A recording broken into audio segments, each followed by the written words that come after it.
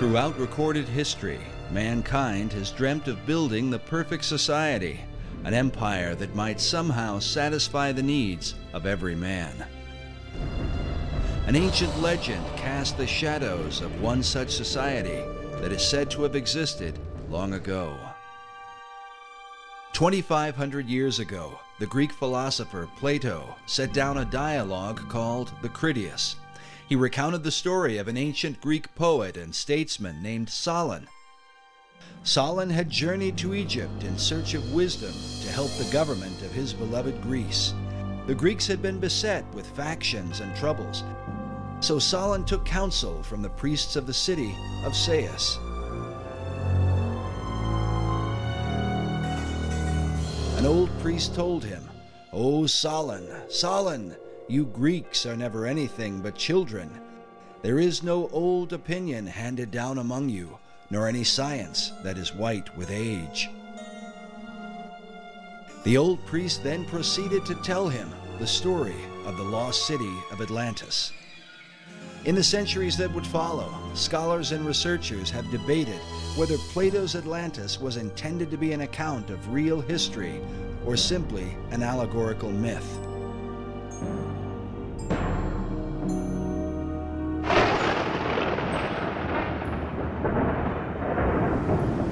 Some even suggest that Atlantis was really the antediluvian world, the wicked society destroyed by the wrath of God in the great flood of Noah.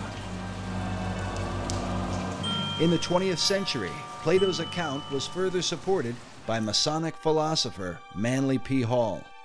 Hall claimed that Atlantis had once been a vast and mighty empire that extended to the whole world, a philosophic commonwealth of nations that one day was destined to be rebuilt. But who would rebuild it? And exactly who was Manly P. Hall? Manly P. Hall was probably the most highly esteemed occultist and Freemason of the 20th century. He understood the secrets of the ages long before he ever joined the Masons. Was really the foremost authority on the occultist side of Freemasonry, the deep, dark side of Freemasonry, the one that most Masons never ascend to. I can't really think of anybody close to him. Manly P. Hall was one of the leading people within this whole other world that we talk about. Hall authored over 200 books and is said to have given some 8,000 lectures on ancient philosophy. He is perhaps most remembered for his contribution to the mysterious Brotherhood of Masonry. Upon his death in 1990, the Scottish Rite Journal, a Masonic publication, noted that he was often called, quote, Masonry's greatest philosopher. Among his teachings was that contained in Masonry and all the secret orders was the ancient wisdom of lost Atlantis. Hall wrote that for more than 3,000 years, secret societies had been laboring to create a background of knowledge necessary to the establishment of an enlightened democracy among the nations of the world. According to Hall, these societies could be traced back to ancient Egypt and had for centuries known of a secret place hidden from the eyes of common men, a place that would one day be revealed. In the 17th century, as settlers were colonizing the New World, Sir Francis Bacon, the leader of secret societies in England, set down his classic work, The New Atlantis. While archaeologists and treasure hunters have searched the globe looking for the lost continent, 400 years ago, Bacon, like many of his contemporaries, believed that Atlantis was America itself. Well, Bacon, to me, was really fundamental in the American colonizational scheme and its connection to the new Atlantis concept. He was trying to lay a foundation for what could be accomplished in the New World. While the Atlantis of Plato was a mighty empire known for the philosophy of its kings, Bacon would write of a nation governed by scientific achievement, filled with marvels and wonders never before seen. Bacon was talking about this new nation, talking about submarines, talking about unimaginable weapons of war, talking about flying machines and tall buildings. How did he come into possession of this knowledge? Did Francis Bacon outline the course of the New World before its time? And if so, by what power was he inspired to do so? While there are no states or cities that bear his name, his mysterious influence has compelled some to call him the real and true founder of America. His founding of America was really through other people who were following his work, following the program he'd laid out. Bacon was the head of Freemasonry and Rosicrucianism. He had a huge influence through being the chief of the Rosicrucian fraternity at the time. He had a huge influence on the birth of modern Freemasonry. And many of those Rosicrucians actually went into Freemasonry at that time to lift it up to its new level. And Freemasonry has a major influence on the founding of America. While many of the early settlers came to work the land for the cause of religious freedom, there were with them secret societies who came to the New World with another agenda. Secret societies came to America shortly after the Pilgrims arrived, and they were sent by a man named Sir Francis Bacon. You get this very strange mixture of people, many of whom understood even then the advantage, spiritually and otherwise, to having secret orders. Unless you understand the influence of the occult societies on the development of America, on the establishment of America, upon the course of America, why you get completely lost studying our history. And they were the ones through which this work was being put into operation in England, in Europe, and eventually in America and the world. So that America then could be used to lead the world into the philosophic empire. You understand that America was founded by Christians as a Christian nation. However, there were always those people on the other side who wanted to use America, use our military power and our financial power to establish enlightened democracies throughout the world and restore lost Atlantis. Yeah, maybe Bacon had it right. Maybe Atlantis is not something yet to occur, but maybe it's occurring right now in America. In his lifetime, Sir Francis Bacon referred to himself as the herald of a new age. He promoted a new universal order for the whole world. Can this be what early American founders referred to with the words Novus Ordo Seclorum, the new order of the ages? And does this vision affect America today? When our founders declared a new order of the ages, they were acting on an ancient hope that is meant to be fulfilled.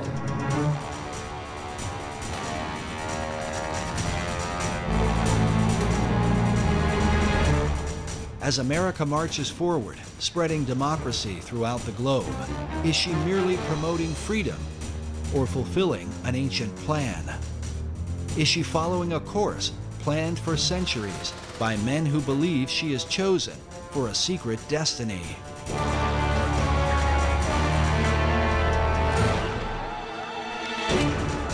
To understand the present and possibly the future, we look into the past as we unfold the secret mysteries of America's beginnings. Can America be the new Atlantis?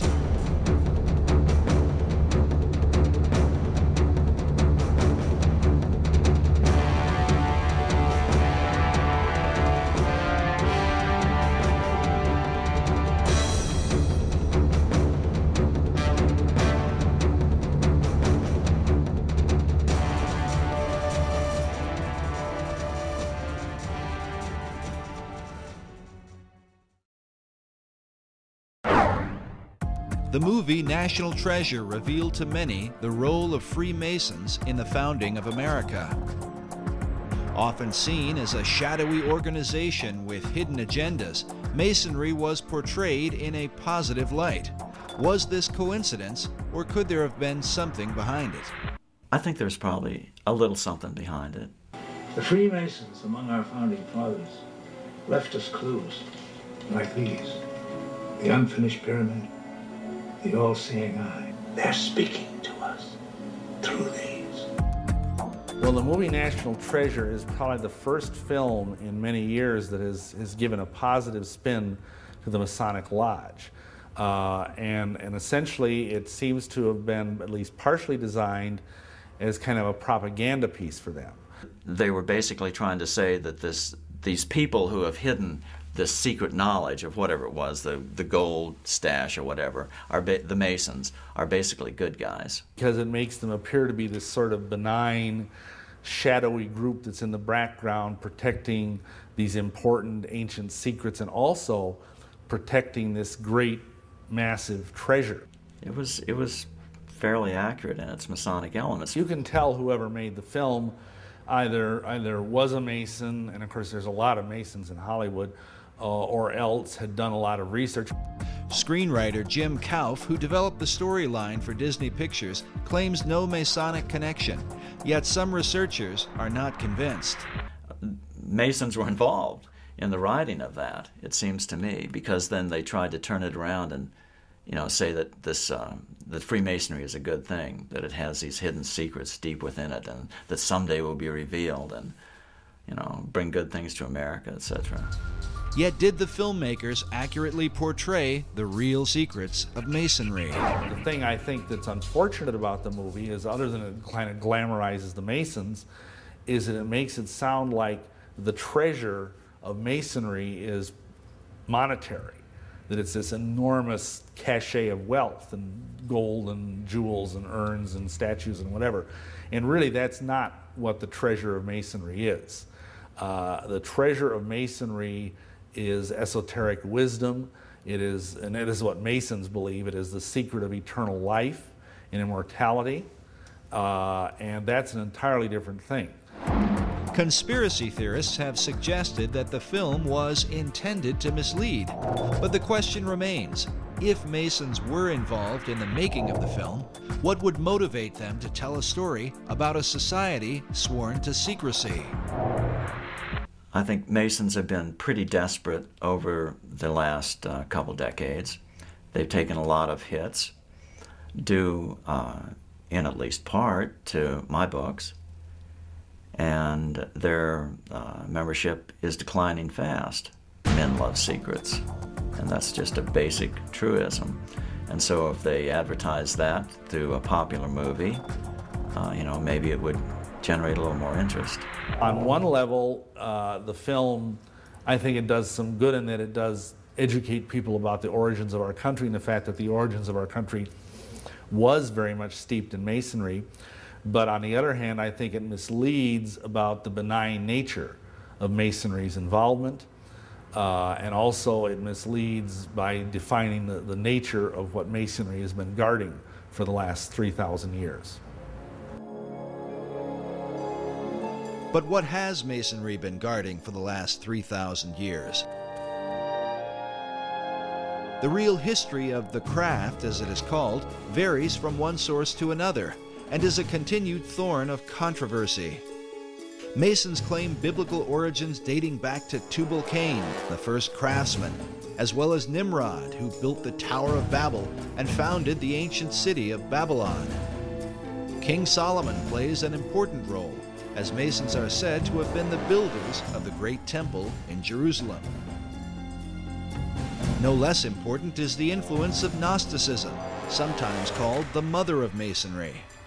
According to Masonic historian Albert Mackey, Gnosticism is where Masonry gets the mysterious letter G, as seen here in the midst of the Masonic square and compass, a symbol that often adorns Masonic tombstones.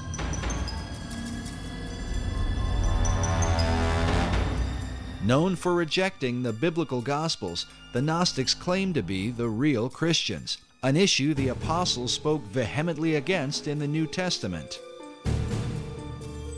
The Gnostic Gospels have been promoted by writers like Elaine Pagels and celebrities such as Jane Fonda. It was the Gnostic teachings that formed the heart of Dan Brown's blockbuster book, The Da Vinci Code.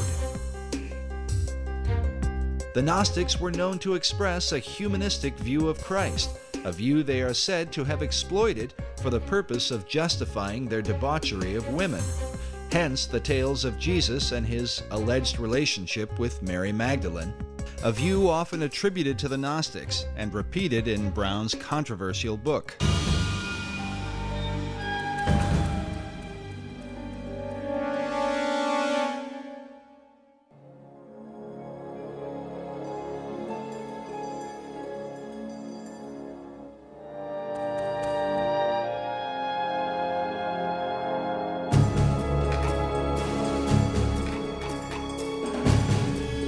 But Masonry's most popular debates, especially with films like National Treasure and books such as The Da Vinci Code, Born in Blood, and Holy Blood, Holy Grail, seem to involve the mysterious Knights Templar, whose connection to Freemasonry is often seen at the Rosslyn Chapel in Scotland's capital city of Edinburgh.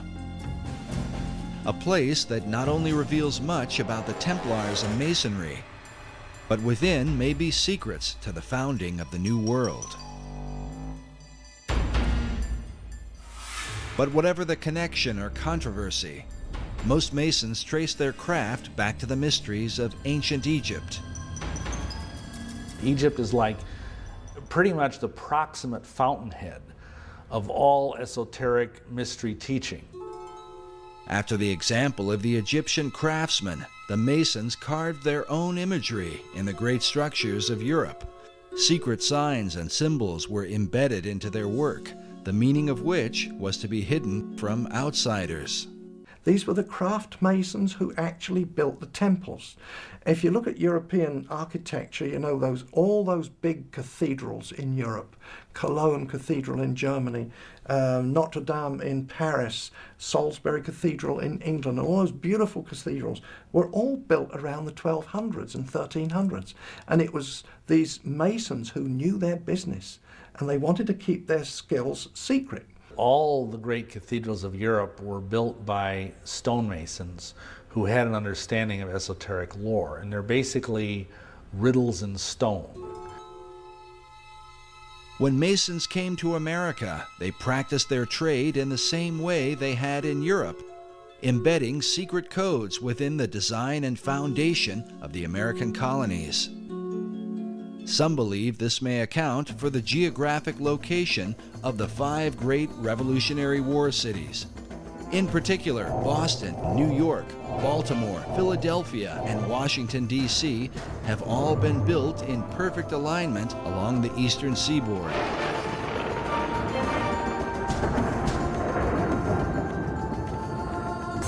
Researcher Jim Allison believes this alignment may be a part of something greater. Let me say this, I think it is very unlikely that the alignment is coincidental. According to Allison, the alignment of cities and ancient sites are part of a series of great circles that encompass the Earth. These circles are supposedly like lines of power upon which significant sites are built. The simplest example, the most obvious example of a great circle, though, is the equator, because it runs around the center of the Earth. It runs due east-west. Meridians of longitude, which run due north-south through the north and south poles, if you extend it all the way around, those are also great circles because they run through the center of the Earth. Allison claims that mystical sites like the pyramids, Easter Island, the Mayan and Aztec cities are all built upon these great circles.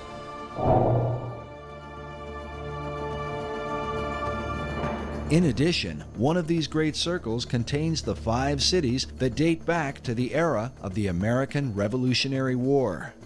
Washington, D.C., Philadelphia, Baltimore, New York City, and Boston are in fact aligned. They're fairly close together. The distance from Washington, D.C. to Boston is 400 miles. And as a result of that, you can see the alignment just on a flat map, because the curvature of the Earth is not so much over that distance to distort it. But on a three-dimensional map, it's even clearer. But is this just a curious coincidence, or could there be some hidden meaning behind it? In the 1920s, an Englishman named Alfred Watkins noted a series of straight tracks or lines upon the Earth's surface that seemed to connect the ancient monuments and holy sites around the world. What he found was that in a number of cases, a number of these monuments were aligned in dead straight lines that extended from a few miles to, in some cases, many miles. He coined the term ley lines to describe and to explain these alignments. Watkins believed that there are some type of grid lines that run through the Earth, of lines of energy or magnetism or electromagnetism or some other kind of attraction over the Earth. And that's what he described as ley lines. Watkins believed that the builders of these sites were aware of these lines that ran through the Earth and that they intentionally built these monuments on these lines. While Watkins' findings were not openly received by all, his views have been most often embraced by members of the esoteric community. In the occult, there's this concept of ley lines, L-E-Y, which are lines of force that some people say are like the acupuncture points of the Earth. And you always want to build things on a ley line. All of the great cathedrals of Europe are built upon these ley lines, which are like currents of power. These currents of power are thought to have magical significance. Some believe they act as portals for spirits to travel to and from the ancient monuments that fall within these alignments. But the question remains, were such power lines important to the builders of early American cities? Were they aligned with a secret purpose in mind? It's very important where the pyramid of Khufu is built, the Great Pyramid. And it's very important where Stonehenge is built. There are several great circles that ancient monuments are aligned with. And in some cases, ancient and modern development is aligned with. Extending the alignment from Boston to the northeast towards Europe, the alignment crosses over the Atlantic and crosses into England and crosses over Stonehenge, which of course is one of the more significant monuments, certainly in England and arguably anywhere. Can it be coincidental that the early colonists built these 5 cities in perfect alignment with each other and in perfect alignment with Stonehenge? Allison admits that many of the ancient monuments are aligned on ley lines or great circles within a fraction of 1 degree, a distance that sometimes equals 15 or 20 miles. But in the link between the Old World and the New, there is a 0 deviation between the 5 American cities and England's mysterious Stonehenge. According to Allison, they are perfectly aligned.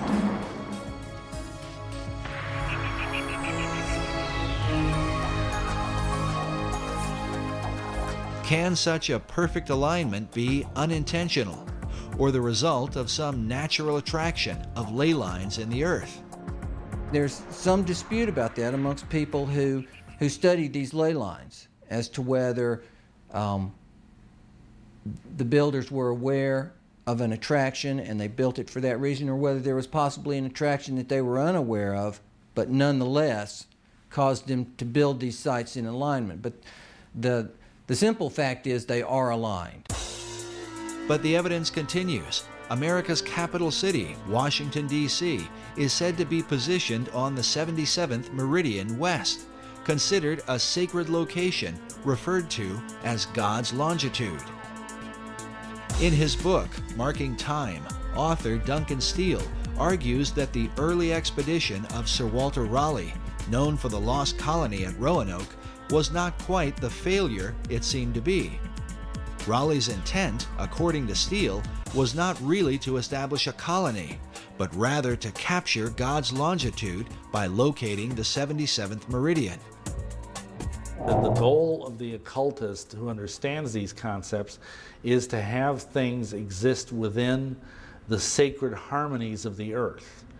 And if indeed they believed that the 77th meridian was somehow very sacred, then it would be incredibly important for them to plant their flag there. In Washington, D.C. is even found Meridian Hill, said to mark the precise location of the sacred longitude. Raleigh himself was a member of Bacon's secret society in England. Was he sent on a mystical journey so that America might be designed according to esoteric principles from the beginning? And how many others came ashore as a result of the Baconian influence? The Rosicrucians came ashore very early on in the founding of the New World. The Masons were also there from the beginning. And I think from very early on, this if you will, cartel, this occult cartel of various groups, basically had it as their goal to establish a society on this continent that was wholly given over to esoteric goals.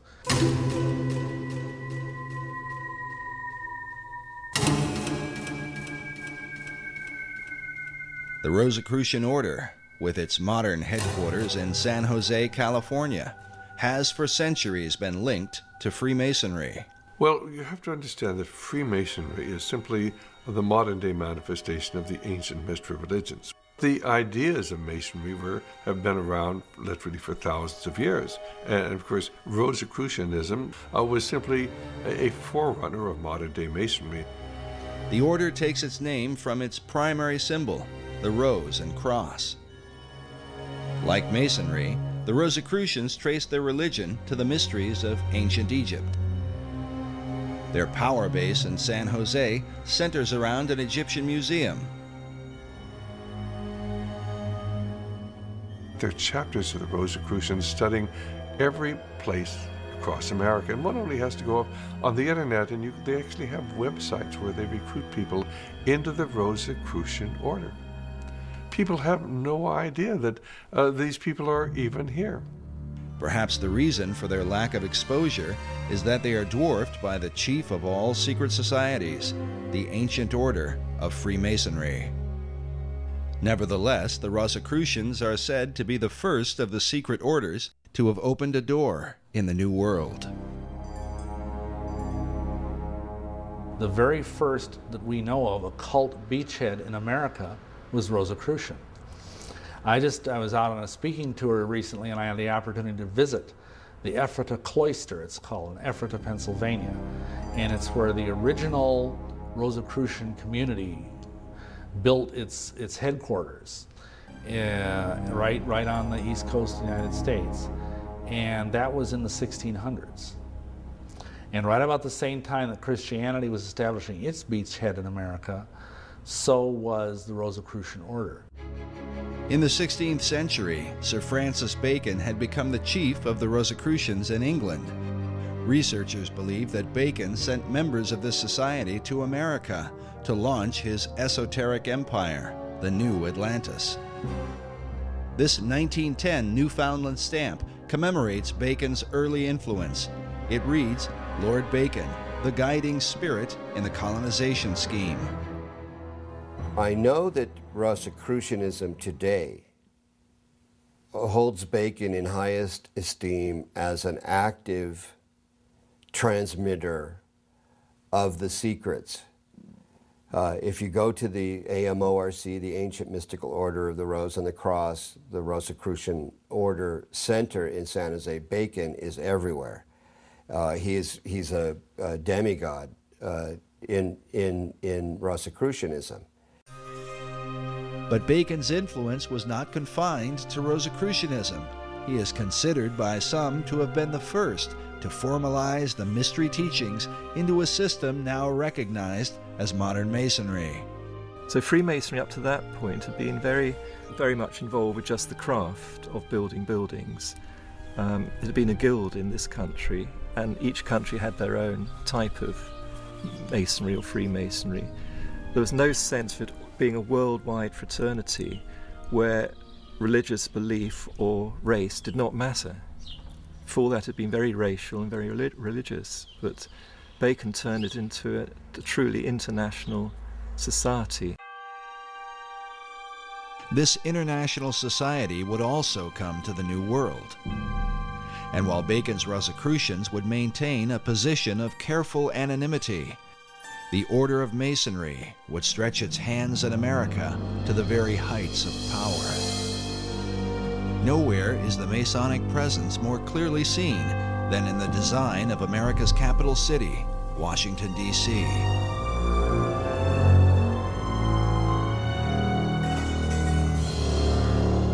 Yes, Washington, D.C. is completely based on Masonic architecture. The whole architecture is laid out in an occult manner with Masonic symbology.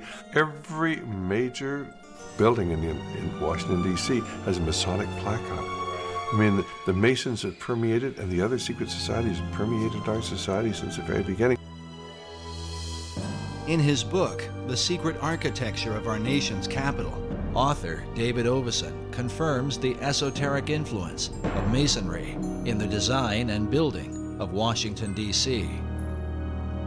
Oveson reveals the occult ceremonies surrounding the laying of the city's cornerstone, a ritual that involved the father of the nation, George Washington. 200 years later, in a ceremony commemorating this event, Senator Strom Thurmond, himself a 33rd degree Mason, is pictured alongside the cornerstone upon which is carved a Masonic square and compass. If you either look at the map of Washington, D.C. or try and drive in Washington, D.C., you think it must have been designed by a nutcase. But actually it was designed by a Freemason, a French Freemason named L'Enfant. I think Pierre Charles L'Enfant was his name. And it's full of esoteric symbolism. Oveson writes that, like the pyramids of Egypt, the entire city was built in alignment with the stars, and suggests that the hidden purpose for the Masonic rituals is that America might be empowered by the gods of the ancient world. Can this be the reason for the pagan god and goddess images that have come to represent America? Tradition often claims that America was founded as a Christian nation only. But if this is the case, why are its symbols those of the pagan religions rather than images of Christ, the apostles, and stories from the Bible? Well, I think that this is where the great confusion comes in. America was founded as a Christian nation, but it was also founded as an occult nation. And there have always been two parallel forces here in America. One the Christian, one the occult, dating back into the 1600s. And until you understand that, you can't understand anything going on in the world today. The conflict between Christianity and the occult has compelled some to reject entirely the influence of God in early America. In February of 2005, CBSNews.com posted an article titled Our Godless Constitution. In it, author Brooke Allen wrote that our nation was not founded on Christian principles, but on Enlightenment ones. God only entered the picture as a very minor player, and Jesus Christ was conspicuously absent. A chief issue of debate are the very symbols that define the United States. Where did they come from, and what or who exactly do they represent? For many, the answers lie in the secret societies. I mean, you can see their influence on the back of the Great Seal of the United States, where in 1782 they put on a pyramid capped by an all-seeing eye with the slogan beneath, Novus Ordo Seclorum, the new secular order of the world.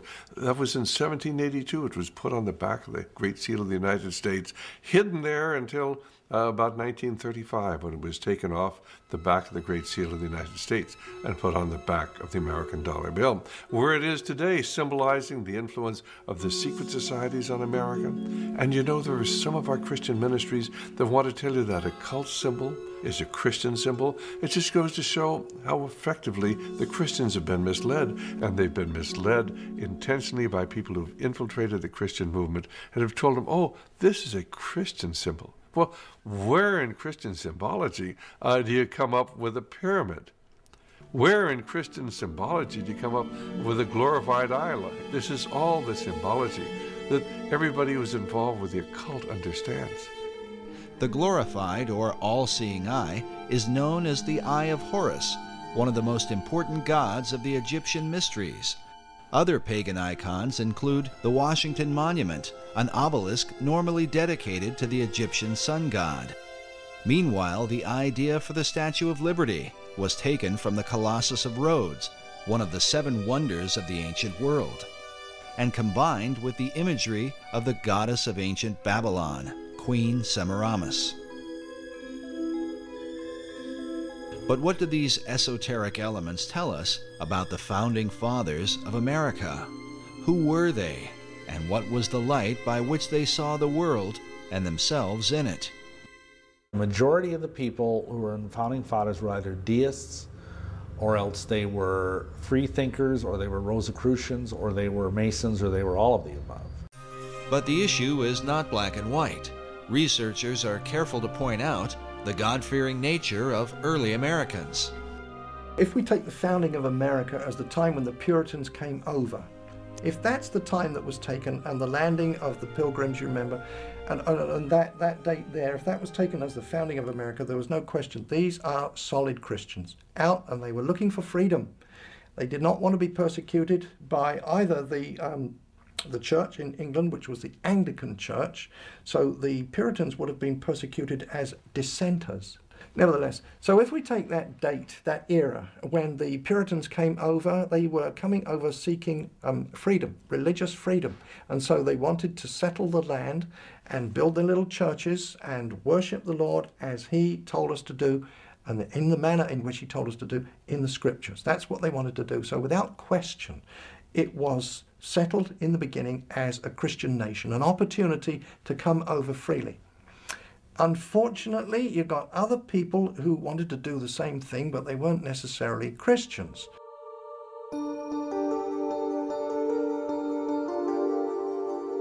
By far, the chief source of contention is the involvement of the Founding Fathers with secret societies, namely Freemasonry. Certainly at the time when the Declaration of Independence was signed, many of these people were involved in Masonry, no question at all about it. But it wasn't because they were dedicated to the esoteric principles of Masonry. Many of these people were strong Christians. In America, initially, the men that were elected, I believe 90% of them were all God-fearing men. People, on the esoteric side want to say, oh, this was a Masonic country. And there's an element of truth in that, because certainly there were many Masons, once America was established, who were working in key positions. I believe the truth is somewhere in between, as it usually is, the two extremes. It's a timeless struggle. Both sides of this power struggle are in full play. The sides of the secret societies, trying to push forth the new Atlantis. And so it doesn't surprise me that most of these men in the Continental Congress or the signings of the Declaration of Independence were Masons or whatever. That doesn't surprise me. It doesn't even bother me, because I know that underneath them is a vast horde of people that were biblical Christians. Masonry's history with America is filled with both mystery and controversy. Because of its secrecy, and because its members are bound by terrible blood oaths, Masons are reluctant to come forward with testimony. It's a secret society. It has always been a secret society. And to reveal anything about these secret societies ensures your death. And people who've tried to expose Masonry, even to this very day, risk their lives in doing it. Yet from the shadows, some light appears. When you actually go into Masonry in the first 3 degrees, why, if you promise that if you ever reveal any of the secrets of Masonry in the first degree, why you'll have your tongue cut out, and you'll be buried in the sands of the sea up to the level of your neck at the level of low tide. And at the second degree, I believe they cut out your heart, and the third degree, they're going to cut out your entrails and burn them.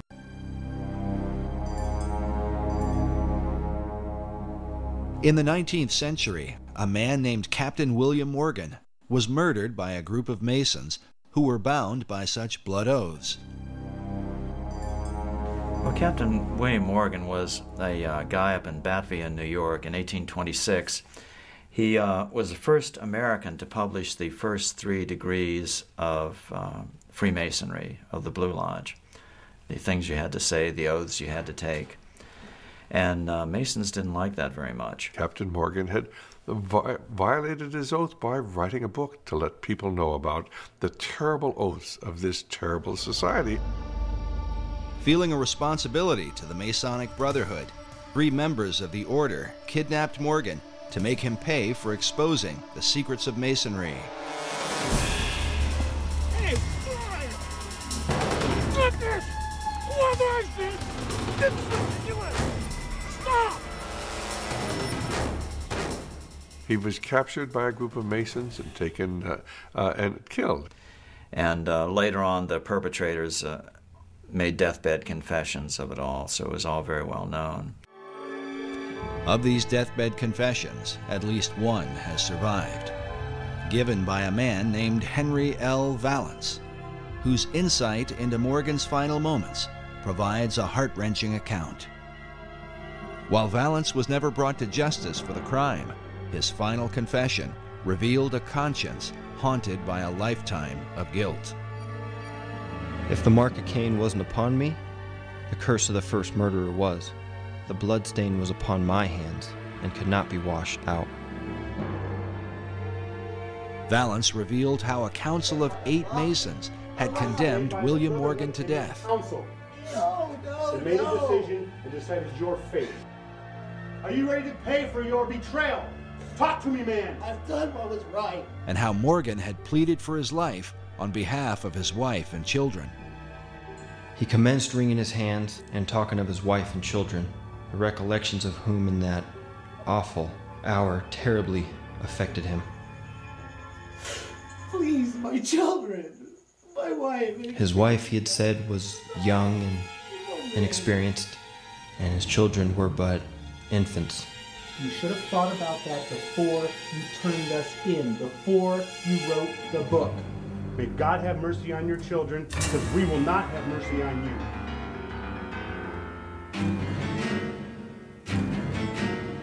Despite Morgan's plea for mercy, Valance and his fellow Masons were determined to carry out their grim task. They gave Morgan time alone to prepare himself to die. How Morgan passed that time, said Valance, he could not tell, for everything was quiet as a tomb within.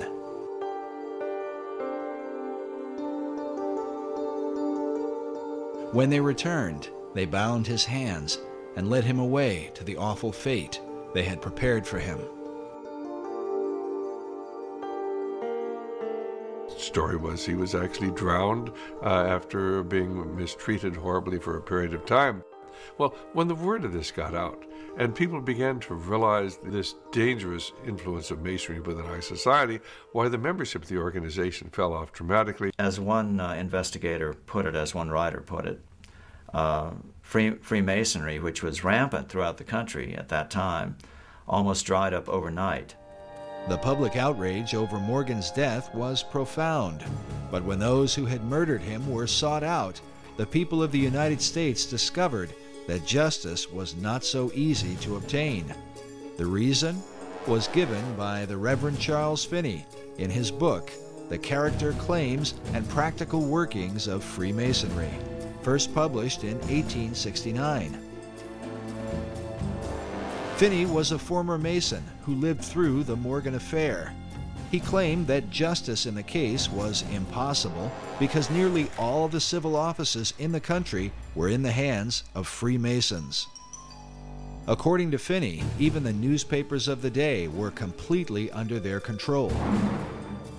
Finney writes that it was found that they could do nothing with the courts, with the sheriffs, with the eyewitnesses, or with the jurors, and all their efforts were for a time entirely impotent. So this turned into a big brouhaha. It was a big Masonic scandal because it was all known. The Morgan incident became an issue of national importance, not simply because a man was murdered, but more importantly, Americans began to realize that their supposedly democratic country was being secretly controlled by the Masonic Brotherhood. And this led even to separate political parties, anti-Masonic political parties being formed, and they were even called the Anti-Masonic Party. They ran candidates for president, and they were significant parties. They weren't just minority parties, so it was a really big deal. The Anti-Masonic Party was the first third party in American politics, and eventually became the Whig Party, which is more widely recognized. The party itself was led by former President John Quincy Adams, who wrote a collection of letters and essays against Freemasonry. How can you have a free society when you have people who belong to these secret societies and have sworn these terrible blood oaths? You can't have a free society. And that's what John Quincy Adams was writing about. Adams wrote, "I do conscientiously and sincerely believe that the order of Freemasonry, if not the greatest, is one of the greatest moral and political evils." As a result of the Morgan incident, a series of official investigations took place. In 1829, a New York State Senate committee published its findings on Masonry, stating that its members were found in almost every place where power is of any importance. 5 years later, in 1834, a joint committee in Massachusetts reported that Masonry was, quote, "a distinct independent government within our own government and beyond the control of the laws of the land by means of its secrecy." Well, the influence of Masonry has always been here since those days. And of course, within 15 or 20 years, the membership of Masonry had reconstituted itself. It said they got down to only about 5,000 members there when Masonry was really exposed. But people soon forgot about the terrible things that had happened. And the fact that if you were a Mason, they really would kill you. Most people look upon Masonry as simply a fraternity, and these oaths have no meaning. But tragically, they do. A monument was erected in Batavia, New York, and remains to this day, in remembrance of what happened to William Morgan. The inscription on its base reads, "To the memory of William Morgan, a native of Virginia, a captain in the War of 1812, a respectable citizen of Batavia, and a martyr to the freedom of writing, printing, and speaking the truth. He was abducted from near this spot in the year 1826 by Freemasons and murdered for revealing the secrets of their order." The monument goes on to tell the reader where they can find the historical records that document the Morgan account.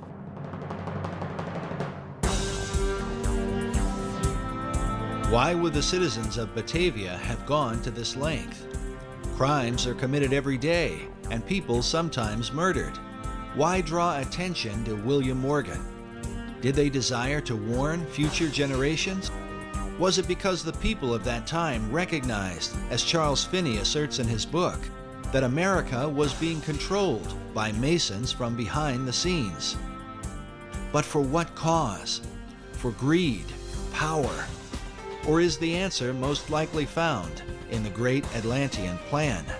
In order to bring forth the destiny of America and lead mankind into the vision of Plato and Sir Francis Bacon, the secret societies would have to control the new world, and in time, subdue the old.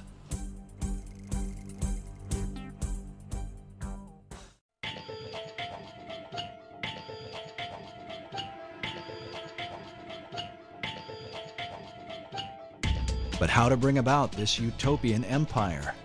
In his writings, Sir Francis Bacon called for a universal reformation of the whole wide world.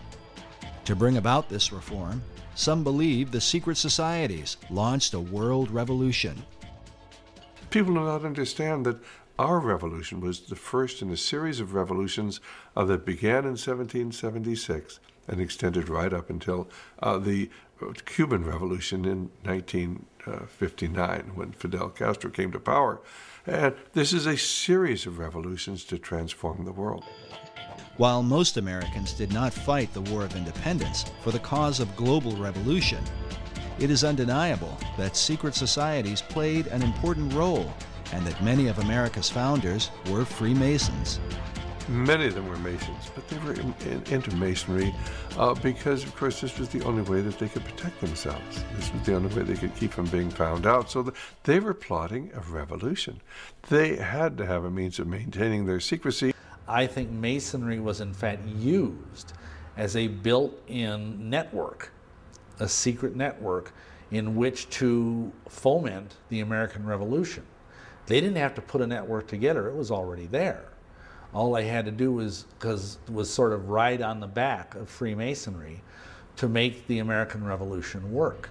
And work it did with the help of Masonic ingenuity, beginning with the kickoff event, the Boston Tea Party.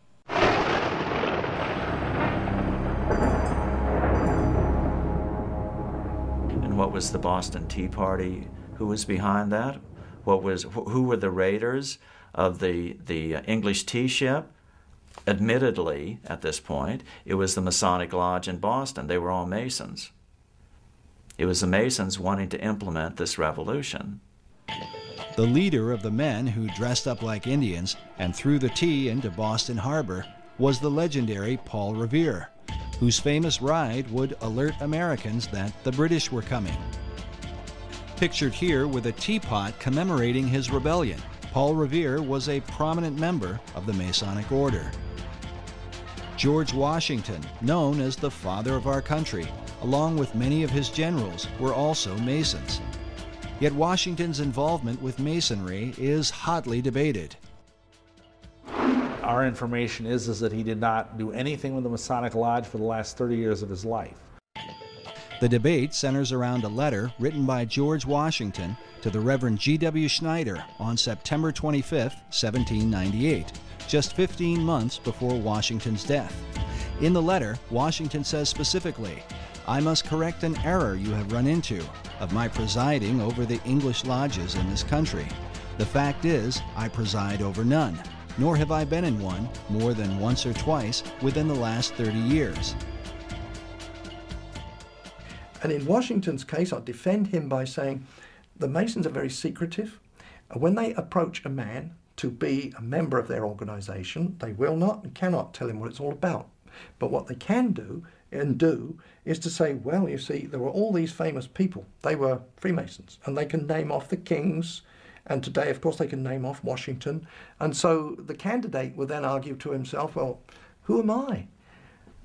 I'm just a little guy, you know, or I might be a senator, but nevertheless, who am I compared with these? If it was good enough for them, surely it's good enough for me. If it's secret, it's going to be a good thing.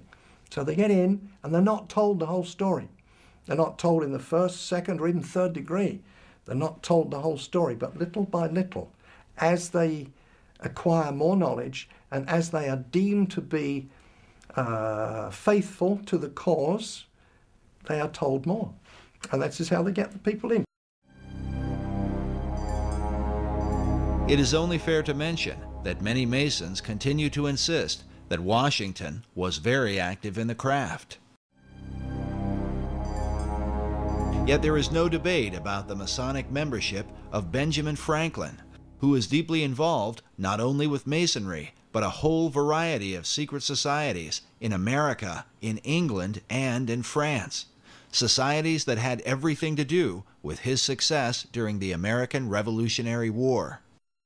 Benjamin Franklin is a very paradoxical, complex fellow, as might be expected for someone who was such a great genius. But at times he seems like he's a Christian. At times he seems like he's a scoundrel. At times it seems like he's a Luciferian, and at times it seems like he's a Rosicrucian. He was a strange character, Benjamin Franklin, a sort of a shuttle diplomat between Philadelphia and Paris and London, England. He was, of course, an ambassador in Europe, and when he was over in Europe, he became a member of a group called the Hellfire Club, which was a kind of pseudo-satanic organization in 1700s. It was founded by an English nobleman named Francis Dashwood, and it basically existed as a place where men could gather and have orgies and worship the devil and basically get loaded and do whatever they wanted, under the guise of it being a satanic society. The Hellfire Club was a part of the so-called gentlemen's clubs of 17th and 18th century England. While the debauched behavior of these groups was initially tolerated, once they began to dabble in satanic rituals, they were forced to go underground, literally. Hellfire Club, as a matter of fact, I used to live quite near that place. It's on the west side of London at a place called West Wickham. It's a hill. It's a chalk hill, now of course covered in grass, and on the top of that chalk hill is a church. On the top of the church there's a golden ball. There's a cross on top of that. Now that's a Christian church, but inside the hill is a cave. Often those chalk hills, they do have caves inside them. It's the way they're formed. And in the cave there, they would gather together. Now, I don't say that it was the church, the occupants of the church that gathered there, but whether they knew it or not, the Hellfire Club would hold their meetings once a month underneath the church. And Benjamin Franklin would go and visit that at the times when he came to visit England, yeah. He was very much apparently into some of the ideas of the esoteric movement of his day. A book on witchcraft, magic, and the supernatural claims that Benjamin Franklin often came to Sir Francis Dashwood for information on the occult. Dashwood himself was said to be a Rosicrucian and leading member of the secret orders. In this portrait, we see a young Francis Dashwood with his hand posed in a fist-like position. In Masonry, this hand signal is known as the lion's paw and is used in Masonic ritual. Among Satanists, however, this same gesture is said to be called the devil's claw. While it cannot be said how deeply involved Franklin was with the occult, the Hellfire focus on drinking and debauching women would certainly have agreed with his character. He was very famous for being a ladies' man. He was very much a playboy, which of course would be contrary to being a devout Christian. The Hellfire Club had great disdain for Christianity. In fact, they did not call themselves Hellfire, but rather the monks of Medmenham Abbey. Such parody was the influence of a French priest named Francois Rabelais, condemned as a heretic for writing a series of perverse comedies called Gargantua and Pantagruel. In them, Rabelais mocked religion, glorified immorality, and defended man's right to pursue without restraint the desires of his own will. Adopting his philosophy, the Hellfire motto was, "Do what thou wilt shall be the whole of the law." Could this have been what attracted Franklin to the group? An opportunity to escape the puritanical tendencies of America, while in England to pursue lusty desires that would have been openly condemned by his fellow countrymen, at least at that time. But more than a century later, the Hellfire motto would be adopted by British occultist Aleister Crowley, who was often called the wickedest man in the world. Like Francis Dashwood and the Hellfire members, Crowley took part in satanic rituals, most famously at his Abbey Thelema in Sicily, a name taken from Francois Rabelais' anti-Christian parodies. Crowley's hatred for Christianity was so intense he often referred to himself as the Beast of the Apocalypse from the Book of Revelation. He was a Freemason and a Rosicrucian who made Do What Thou Wilt famous through the 20th century, with followers like L. Ron Hubbard, the founder of Scientology, Harvard professor and drug guru Timothy Leary, and even Beatles founder John Lennon. Crowley is often credited with sparking the 1960s cultural revolution, the do-your-own-thing mentality dedicated to sex, drugs, and rock and roll. What could be called the modern legacy of men like Franklin, Dashwood, and the Hellfire Club.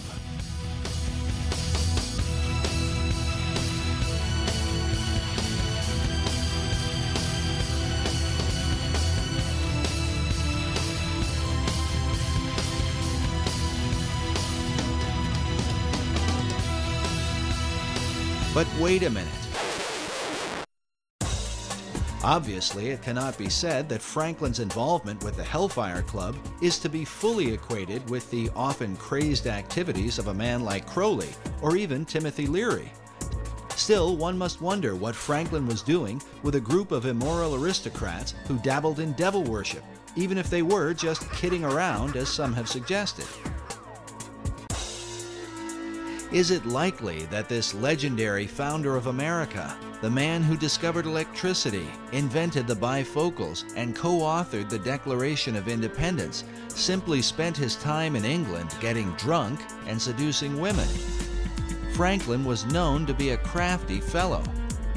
Could his dealings with Dashwood and the Hellfire Club have somehow been a part of a greater agenda? After all, Sir Francis Dashwood was no ordinary drunken rake. He also happened to be a member of the British Parliament and was a close friend and advisor to King George III, the man the American colonists would rebel against. The Hellfire Club itself were made up of English nobility, some of whom held high offices in the King's government. Was it mere coincidence that these men, close friends of Franklin, just happened to be in power when the British were defeated? In his book, The Occult Conspiracy, author Michael Howard chronicles how Benjamin Franklin came to England in 1758 to discuss the future of the American colonies with Sir Francis Dashwood. Meanwhile, British historian Richard Deacon, in his History of the British Secret Service, claims that Dashwood's Hellfire Club functioned as a center of English espionage. Because of Franklin's many clandestine activities, some involving a British double agent named Edward Bancroft, Deacon and fellow historian Professor Cecil B. Curry speculate that Ben Franklin may have been a covert spy for the British government, known either as Number 72 or with the code name Moses. But was Franklin working for the British? Or were secret powers within the King's own government working with Franklin for the ancient plan of all secret societies, the New Atlantis? Why would British intelligence refer to Benjamin Franklin as Moses? Normally, enemies are given names like Carlos the Jackal or the Butcher of Baghdad. But Moses? Was the name itself a kind of cipher or secret code? Had they already determined that as Moses led the children of Israel from the bondage of Egypt, so Franklin would lead the American colonies to freedom from King George? Could this be why Benjamin Franklin's initial design for the Great Seal of the United States was that of Moses, standing on the shoreline of the Red Sea as the waters destroyed Pharaoh and his army, with the motto, "Rebellion to tyrants is obedience to God"? Coincidence? Maybe. Yet in his book, America's Secret Destiny, author Robert Hieronymus, whose doctrinal thesis on the reverse of the Great Seal has been used by the White House, the State Department, and the Department of the Interior, makes the comment that Franklin's design for the seal represented, quote, how he viewed America's birth and destiny. Did Franklin really see himself as Moses, defeating King George, the colonial pharaoh, with the help of Dashwood and the Hellfire Club? An alarming theory. But for British intelligence to undermine King George on behalf of a secret agenda should not be terribly surprising. at least not to the modern American. Consider the conflict between President John F. Kennedy and the CIA during the Bay of Pigs invasion. The CIA reportedly lied to the president on behalf of their secret agenda involving an assassination attempt on Fidel Castro, something that would later lead to the Cuban Missile Crisis. JFK was so surprised at their power, believing it to be a threat to the American people, he vowed to shatter the CIA into 1,000 pieces. Or what about the Iran-Contra affair, where President Ronald Reagan stated emphatically that the U.S. was not providing arms to Iran in exchange for hostages being held by pro-Iranian terror groups? In spite of the wildly speculative and false stories about arms for hostages and alleged ransom payments, we did not, repeat, did not trade weapons or anything else for hostages. But Reagan soon returned with an apology once he learned that, yes, the U.S. was illegally selling arms to Iran, an enemy country. The profits from the sales were then being used to finance a secret CIA operation involving the Contras in Nicaragua. As with JFK, Reagan claimed that he had been manipulated and lied to by secret powers within the intelligence community. It's going on that had been kept from me in various covert operations. Did they deceive you? You didn't answer whether Poindexter and North deceived you. Presidents Reagan and Kennedy were humiliated at being the most powerful men in the world, who were unaware of what the hidden powers in their own government were up to. Well, at least in the case of Kennedy. It was later revealed that President Reagan knew more about the covert actions of the intelligence community than he had let on. After all, his vice president, George Bush Sr., was the former head of the CIA and a member of an elite secret society known as the Skull and Bones. Some find it interesting that while in office, President Reagan was made an honorary 33rd degree Mason. Since then, America's presidents have all been members of secret orders, including Skull and Bonesman George W. Bush, whose war on terror is said by some to have sparked the beginnings of World War III. Bush claimed it was the CIA who provided the information about weapons of mass destruction that ultimately led to the war in Iraq. As of the making of this documentary, that information has turned out to be false. An intelligence error? Maybe. Or perhaps the same powers that were working in the days of Benjamin Franklin have never really ceased to function. Is it just a coincidence that the war on terror has provided the opportunity to spread democracy to all the world? And this is what people don't understand, as our president talks about how we want to bring democracy to all these countries of the world. Well, why doesn't he want to bring a republic to these countries? We were a republic. We were never a democracy. It is only the people from the mystery religions and the secret societies who are pushing this idea of world democracy, or this combination of enlightened nations, enlightened democracies to rule the world.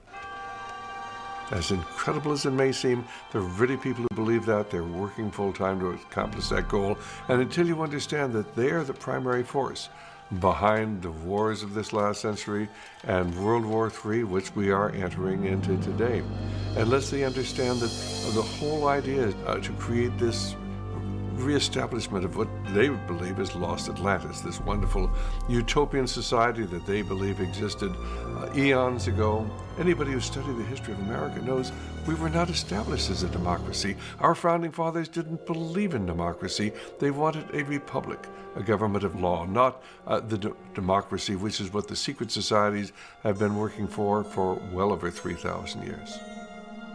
Could this be the secret behind what's happening in the world today? And was this the underlying motive in the war for American independence? To wrestle the new world from the power of the old, that it might in time be used to bring forth the great Atlantean plan, envisioned by Sir Francis Bacon. Benjamin Franklin certainly knew the works of Francis Bacon and all the ethics and things that he was trying to establish. Bacon was a man that Benjamin Franklin had much in common with. Both men were the leading scientists of their time. Both men were involved in printing, and both men published works that helped to transform the people of their generation. Both men developed their own system of ciphers and secret codes, which they used for intelligence purposes during wartime. And both men were deeply involved in the Masonic and Rosicrucian movements of their day. Franklin was a member of Masonic and secret orders in America, in England, and in France, the three countries involved in the American Revolution. But some researchers argue that his influence in France truly demonstrates his loyalty to a plan that looked beyond America, to a global revolution. He was the master of the Lodge of the Nine Sisters, Neuchoir, the Lodge of the Nine Sisters right in Paris, and that's where the revolution started, incidentally. So he was lodge master there every time he visited the place. He, as so many young people, very intelligent people, really believed that man could create a better society without being totally reliant upon God. And of course, we know that eventually he went to France, and when he was in France as the American ambassador to France, he was instrumental in pushing these ideas that led to the French Revolution. Franklin went to France to convince King Louis XVI to finance the American Revolution. But in the process, Franklin was preaching radical ideas that would later on inspire the French to overthrow Louis, the very monarch who had helped to pay for the founding of America. Americans desperately needed money to fight the War of Independence because, according to Franklin, England had ruined their economy to keep America from becoming too prosperous. When he was ambassador to England, the Bank of England said, how come America, the representatives of the Bank of England said, how come America is getting so rich? And Franklin, in his autobiography, recounts the story. He said, well, that's easy. In America, we create our own money and we owe no interest to pay to no one. So the Bank of England said, oh, that's very interesting. So they immediately had passed through Parliament the Currency Act of 1764. And what did the Currency Act do? It outlawed the creation of America's own money and put America on the gold standard, made Americans pay their taxes in gold or silver coin, which of course was very scarce in the American colonies in those days. So what was the result? It immediately plunged America into a deep depression. Franklin says that this depression, and everyone in America was well aware of what the depression, who caused the depression, why it was caused, just because England outlawed America just simply printing its own money, and that it was this Currency Act of 1764 that was really the root cause of the American Revolution, because it caused so much unemployment and a terrible economic upheaval. And Franklin's quote is, we could have endured a little tax on tea and other matters, but it was England's taking away our ability to create our own currency that was really the root cause of the revolution. And so King Louis supported the American cause through financial aid and the use of troops. But some years later, many of the French soldiers who fought for America would return to France to fight the French Revolution. Among their leaders would be an American hero, the Marquis de Lafayette, who served alongside George Washington. Lafayette was also a Freemason and close acquaintance of Benjamin Franklin, the man who seemed to be the friend of nearly all the revolutionaries of the day. It was Benjamin Franklin who initiated Voltaire himself in 1778. He could then brag and say, oh, Voltaire was a Mason. Oh, people would say, if it's good enough for him, it must be good enough for me. I don't know what it's all about, but it sounds like a good thing. While the writings of Voltaire inspired the French revolutionaries, Americans were compelled by another of Franklin's close friends, Thomas Paine. Thomas Paine was a member of the Lunar Society. Benjamin Franklin would go and meet with them, yeah. Anyway, he recognized in Thomas Paine that the fellow was, he was pretty good at writing. And so he brought him back with him to Philadelphia. And he wrote the pamphlets that started the revolution in America. It was a little booklet called Common Sense. Thomas Paine wrote that, and it was kind of inciting people to war against King George III. With the help of Paine and his fellow Masons, Franklin worked to create the revolutionary mentality among the colonies. Yes, Franklin developed the concept of the virtuous revolution. The thought of revolting against a monarch amongst European people was absolutely anathema. It went totally against the European mindset of the divine right of kings, where government is of God, kings are appointed by God, and so the virtuous revolution was something really different. But not all Masons went along with Franklin's ideas, like the man known as the Great American Trader, Benedict Arnold, also a Mason who chose to side with the British during the war. Nevertheless, for good or for ill, Masonry was clearly at the helm of the War of Independence. It seems ironic, however, that American Masonry today owes its allegiance to the very country it rebelled against. Modern Masons trace their official beginning to the United Grand Lodge of England, founded in 1717. The official start of modern Masonry is in 1717 in the Apple Tree Tavern in London, where the first Grand Lodge of England was convened.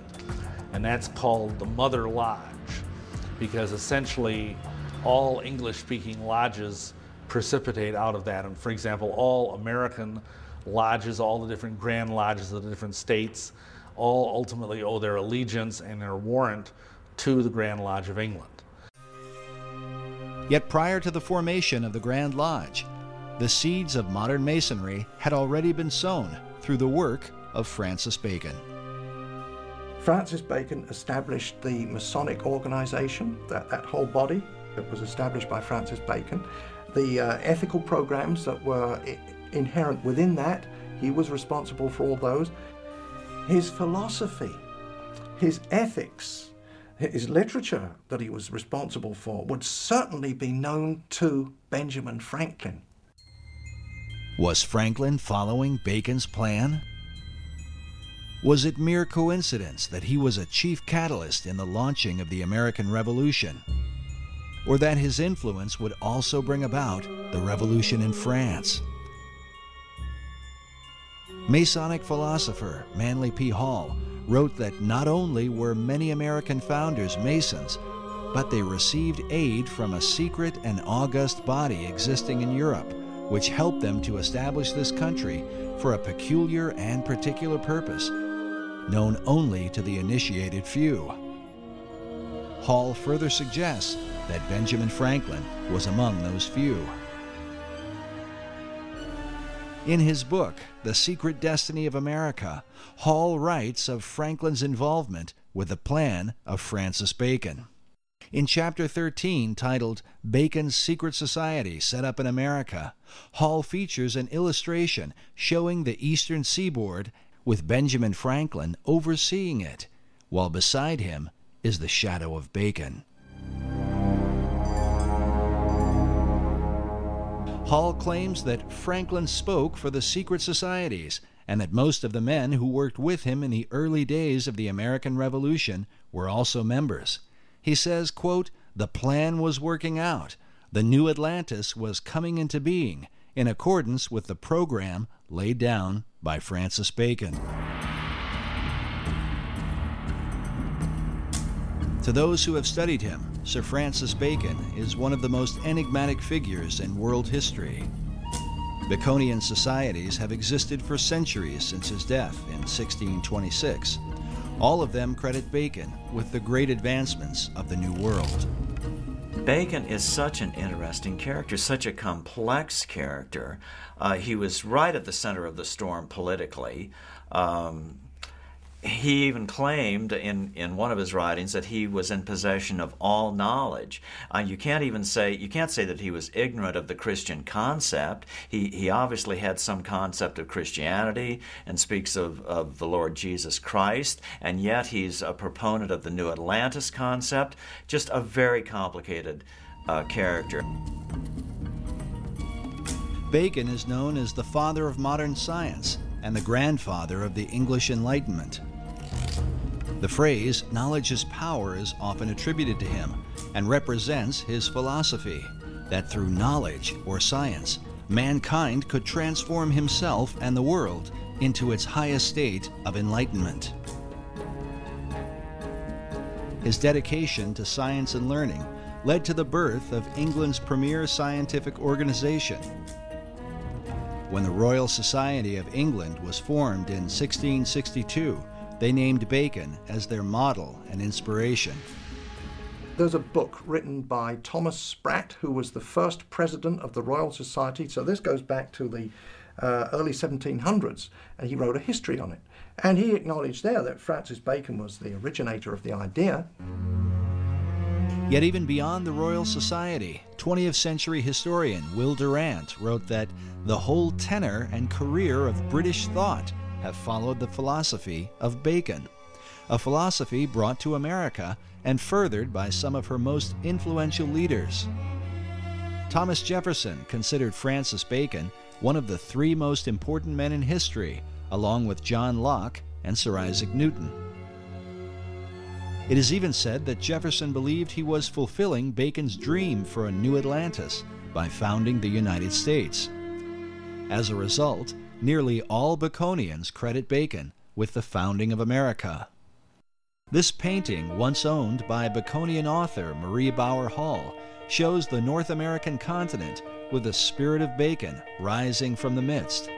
Above his head is the all-seeing eye of Horus in the midst of a triangle, while upon his cloak is the rose and cross, the symbol of his Rosicrucians. Despite these things, little is mentioned about Lord Bacon in the history books of America. There are no states, cities, towns, or schools named after him, which begs the question, other than Benjamin Franklin and Thomas Jefferson, which of the founding fathers did he really influence? Which of those founding fathers were most influenced by Bacon's work? I would suggest it was all those who were Freemasons. Well, I think probably all the first presidents of America who were Freemasons, you could say, were influenced by him because of the influence that went into Freemasonry, but by Bacon. But I expect some were more influenced than others, or more inspired than others, and some may not even have known that Bacon.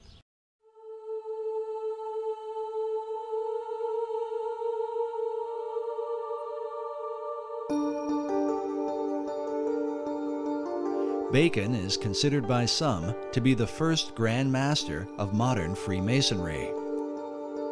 While the craft would not be officially established until after his death, it was Bacon who mapped out the plan for the ultimate aim of Masonry and all secret societies, the establishment of a new Atlantis. Peter Dawkins is the founder and president of the Francis Bacon Research Trust in England. He has dedicated more than 33 years to the study of Bacon, having written some 14 books about him, with titles such as Building Paradise and Francis Bacon, Herald of the New Age.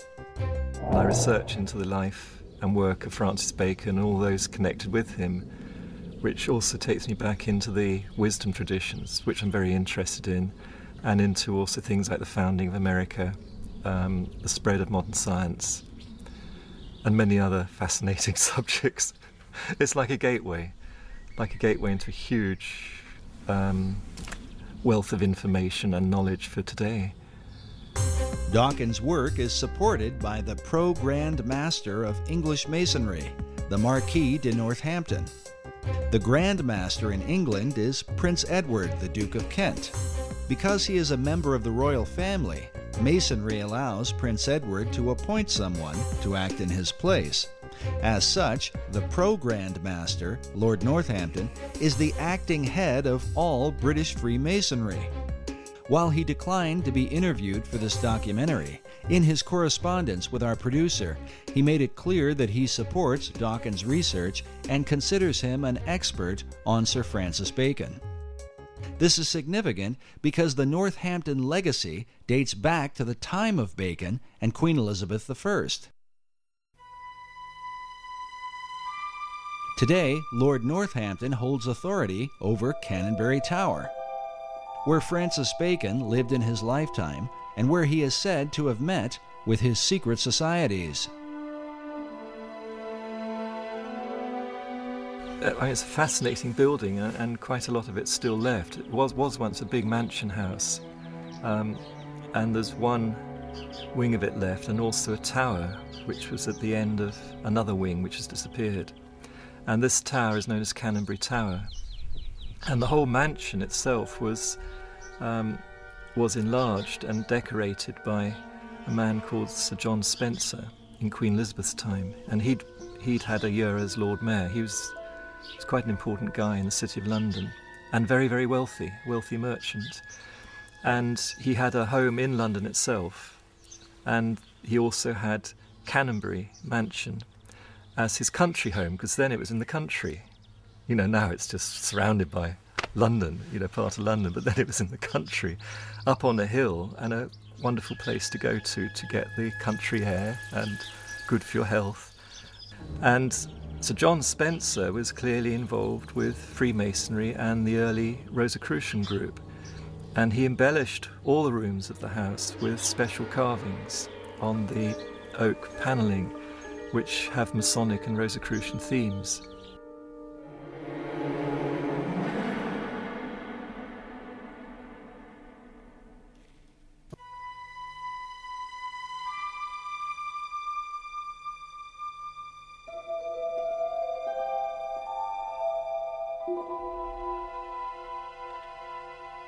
And particularly the fireplaces are done very, very carefully and specially. But the Compton and Spencer rooms still have the original carved panelling in, and the carved fireplaces, full of Masonic and Rosicrucian themes. That was done by Sir John Spencer, and the carvings are dated around about 1598 to 1601, that period. Well, eventually the house was taken over by Francis Bacon when he was made Lord Keeper of the Great Seal and then Lord Chancellor, and he rented the house for the rest of his life. And it's during this time that what's called the Invisible College was founded, and many other things were done, and he's known to have carried out scientific experiments there. And it's quite clear too that the house was the perfect meeting place for his Rosicrucian group. You know, it was a headquarters outside London. It was private in those days. It could be well protected out of prying eyes. This labor of pursuing knowledge in secret represents Bacon's belief and method of working. In his New Atlantis, he wrote of a society that observed all things, but was known by no one. The symbolism of Bacon's home at Canonbury Tower, with all its mystery, supports the mystical view of the man, held by Dawkins himself. Well, using sort of Eastern terms, I'd say he was a master, but what in India they call a real master. But he was here in Europe, in the UK, or in England at that time. And he was just an extraordinary being. I actually think that he was the one that Paracelsus made the prophecy about, called Elias the Artist, referring to Elijah. And in tradition, Elijah is said to come again and again to prepare people for the coming of the Messiah, or coming of the Christ, which has many different interpretations. And Bacon himself called himself the herald of the New Age, which is the title of Elijah. The question posed by critics of Baconian theology is, what Christ did Bacon come to herald? Was it the Christ of the Bible, or the Christ of Masonry and the ancient mystery religion? In the ancient mysteries, a trinity is also recognized and is represented by a symbol that is little talked about, but one that some believe stands at the heart of all the Masonic tradition. It is known as the 47th proposition of Euclid, or the Pythagorean theorem. Manly P. Hall illustrates and explains the occult symbolism of this theorem in his book, The Secret Teachings of All Ages. According to Hall, the right triangle represents this trinity. The perpendicular side symbolizes the masculine or divine father, while the base represents the feminine or divine mother.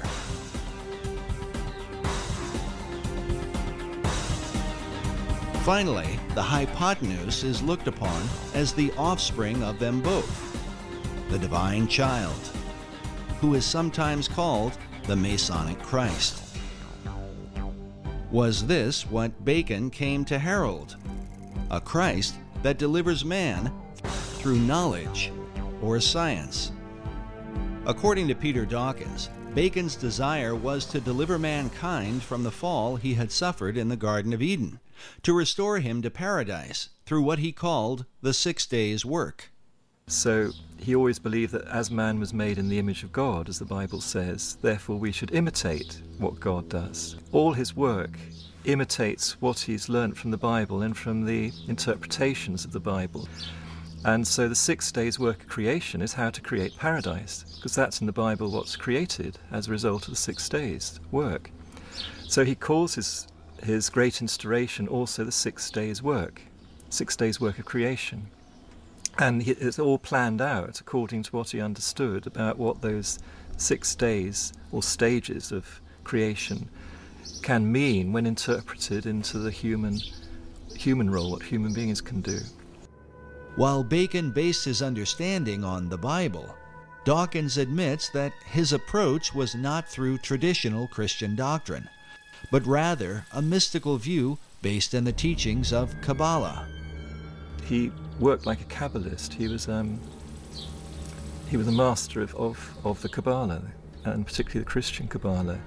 The Kabbalah goes back through the Hebrews, through Moses, to ancient Egypt, and before that it's said to Enoch, who was the great initiate and king of Atlantis. And it said all the teachings come from Enoch, including this Kabbalah. And Bacon was a great master of Kabbalah. His whole work is based on Kabbalistic principles.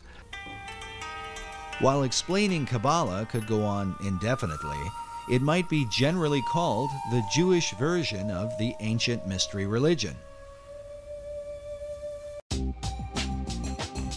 In the modern world, Kabbalah has gained popularity among celebrities and is practiced by Barbra Streisand, Mick Jagger, Roseanne Barr, Britney Spears, Jeff Goldblum, Elizabeth Taylor, Paris Hilton, Demi Moore, Winona Ryder, and of course Madonna, who has become a principal spokesman, much to the objection of some traditional Jews. In short, Kabbalah is designed to lead mankind to perfection, where man becomes a godlike being. It is a system that goes hand in hand with the concept of building paradise on earth. Sir Francis Bacon, the great Kabbalist, believed that the pursuit of science, or knowledge, was the way to achieve this great work. Most schoolboys used to know who Francis Bacon was and what he contributed to our knowledge today, and it was the method of science. Well, his first most public and fundamental effect he had was to form the basis of modern science, which is the experimental method. So he promoted what Socrates had also promoted, which was to not just think in your mind and argue, through arguments and so on, which is an Aristotelian method, but actually go out and look what is there in reality, in nature, and study nature and derive your thoughts and ideas from that and base experiments on that to see if they work. Then if they work and if they're useful, and they're proved useful over a length of time, then you might consider you've got perhaps a bit of truth, and then you build on that. Well, up to Bacon's time, most of what one could call science, which was not really properly existing as such, except in the mystery schools, in all university, academia and so on, was just producing arguments after arguments. You see, up until Bacon's day, it was the church that was in control, and in fact the church was in control up until about the 1800s. So the church was in control, but the church hierarchy wasn't necessarily pure Christian. There was a lot of people that were there because they could handle 3 or 4 languages and they had great intellect, but were they Christians? Real Christians? No, likely they were not. They knew their scripture, of course, but they were operating by the world system, and so the world system corrupted them. This corruption extended to their powers of discernment. While the Bible teaches that men should prove all things, many church academics in the Middle Ages trusted in an unsound method of deductive reasoning based upon a faulty understanding of the Scriptures. And typically it would go this way, to give an example. They would take from the book of Acts where it says, and the gospel was preached to the whole world. That's one statement. Now the common statement that goes with that is, but the disciples and the apostles never went to the whole world. And therefore you could deduce from those 2 statements that, well, there were no people on the other side of the world to preach to. You see? Well, obviously were, because the explorers found there were people in Australia and Tasmania. Years later they found that. So there were other people on the other side of the world. So you see, they got the wrong deduction using that method of deduction, and that's what Francis Bacon pointed out. He said there's so much nonsense.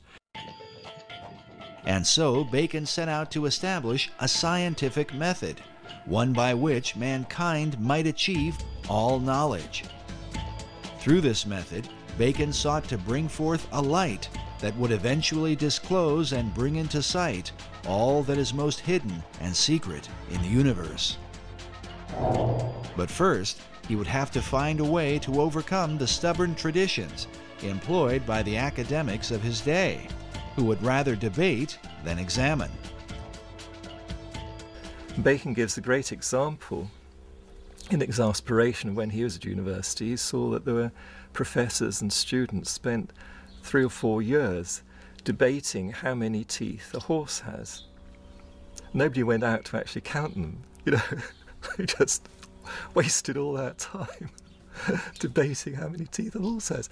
So he saw that as fruitless, wasn't producing anything good or useful, and humanity just was not evolving, and there's so many people in poverty and sickness. So he wanted to relieve that poverty and sickness, and get us towards a future paradise, a world paradise, not just for the England, but for the world. So he really started the whole principles of modern science, which is this experimental method. And then he had a formula to start with the basics, the physical world, which is physics, physical laws, and then work upwards towards metaphysics and so on. He couldn't talk too openly when it got to metaphysics, because it landed him in trouble with the religions of the time, who were at war with each other. So he had to do that in a more careful way, more veiled way. But right about it he did.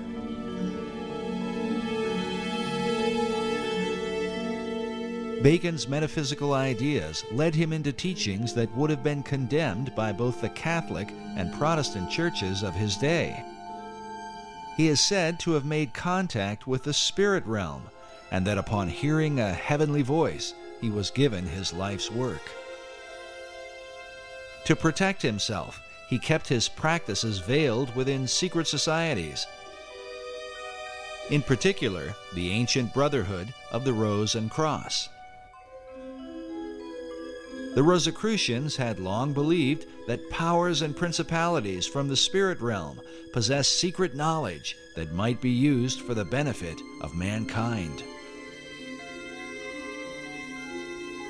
These and other teachings were to be kept hidden from those considered profane, and especially from the church. The Rosicrucians had to be a secret society. Their object was to discover God's truths after him. But some of their methodology was bordering on witchcraft.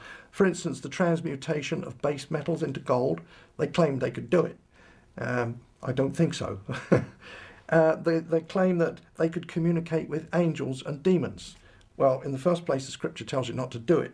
But their idea was that if you could do that, surely those people, those creatures at least, the angels and the demons, they know a lot of things that we don't know. After all, they've been around since time immemorial, and they are familiar with heaven itself, so surely they can tell us many secrets.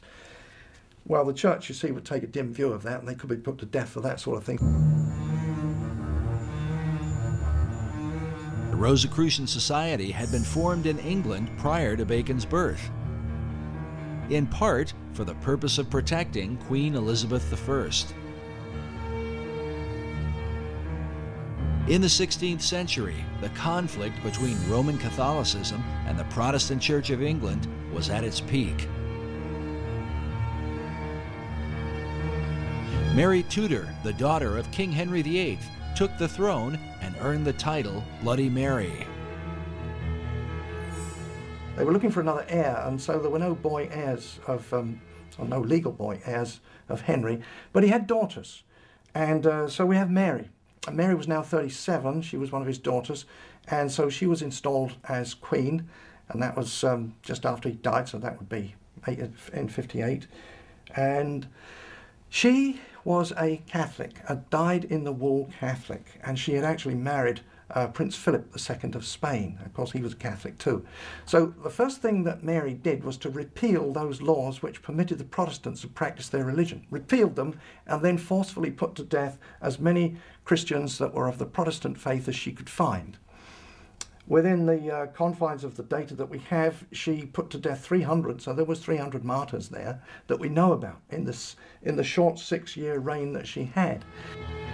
No one was safe from Mary's wrath against the so-called Protestant heretics, not even her own sister.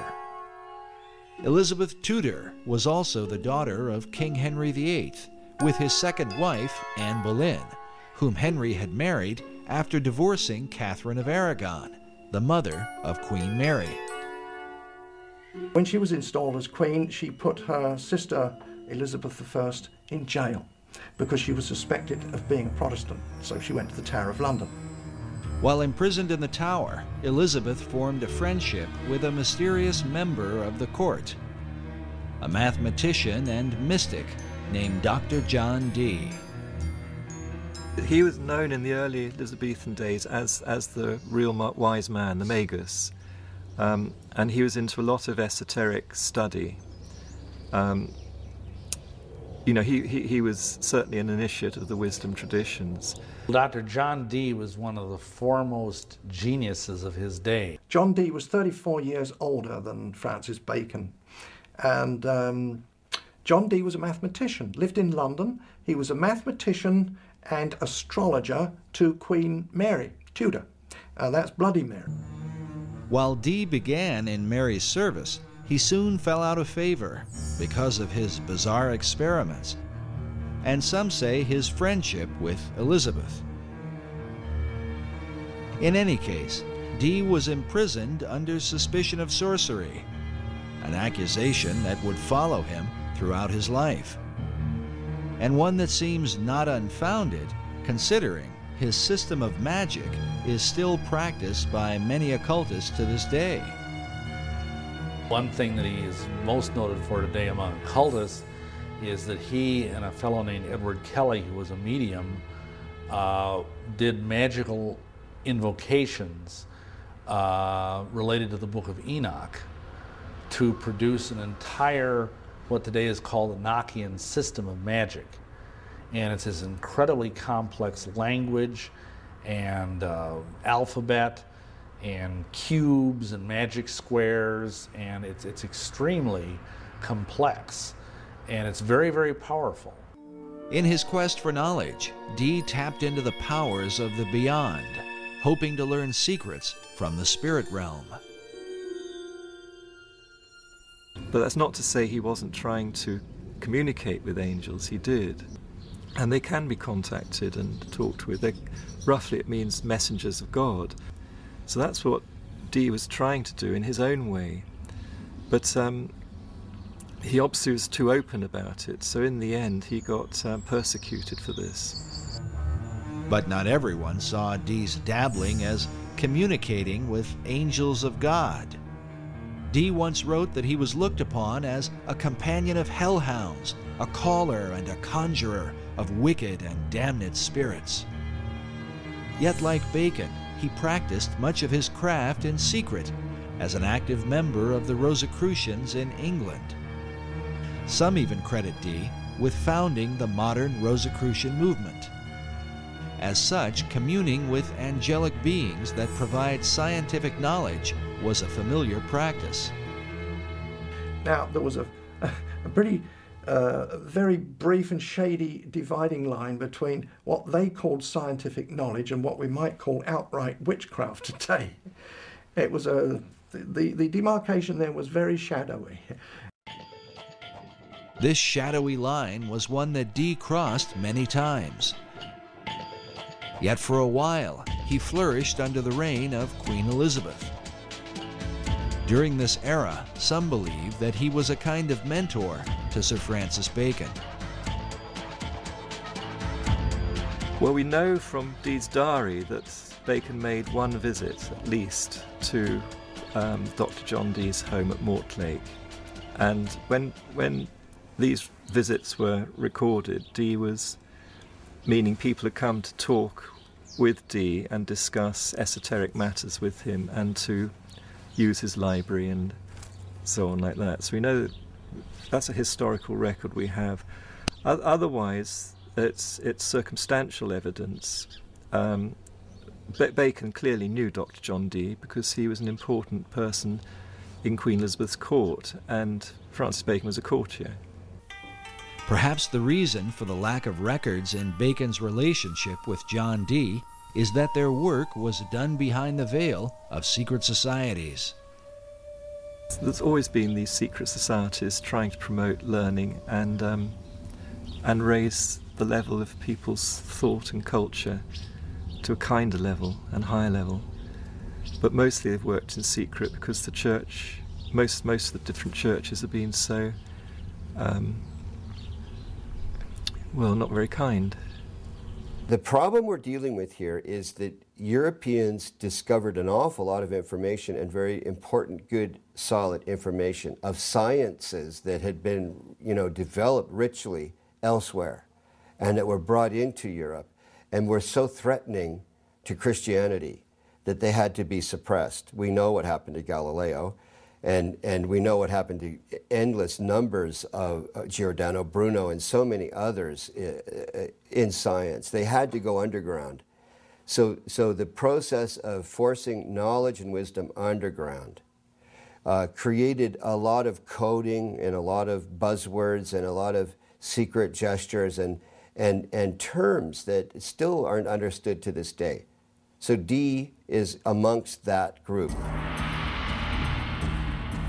While men such as Galileo were persecuted for representing scientific knowledge, the secret societies of the Elizabethan era were in danger not for the knowledge they possessed, but how they obtained it through occult practices of summoning spirits and conjuring demons. They were, nevertheless, determined to continue for the cause of science and learning. Dr. John Dee led the way in this arena. His method became known as angel magic because of his contact with spirits that Dee believed were sometimes good and sometimes evil. At one point, Dee's angels compelled him to visit the Holy Roman Emperor, Rudolph II, and tell him that he was wicked and that if he did not repent, God would throw him down. Incredibly, Dee obeyed the angels, visited the emperor, and established a friendship that would help to protect him from persecution later on. In his experiments, Dee worked with a medium named Edward Kelly. Kelly was the one who often made contact with the spirits Dee communed with. In a diary entry of June 8, 1584, Dee records a startling account. He claims that Kelly was greatly troubled when the angels tried to persuade him that Jesus was not God, and that no prayers ought to be made to him. They further claimed that sin did not really exist, and that man's soul simply moves from one body to another, in what sounds like reincarnation. Upon hearing this, Kelly was apparently distraught, and believed they had contacted evil spirits. Nevertheless, the angels provided Dr. Dee with gifts of knowledge.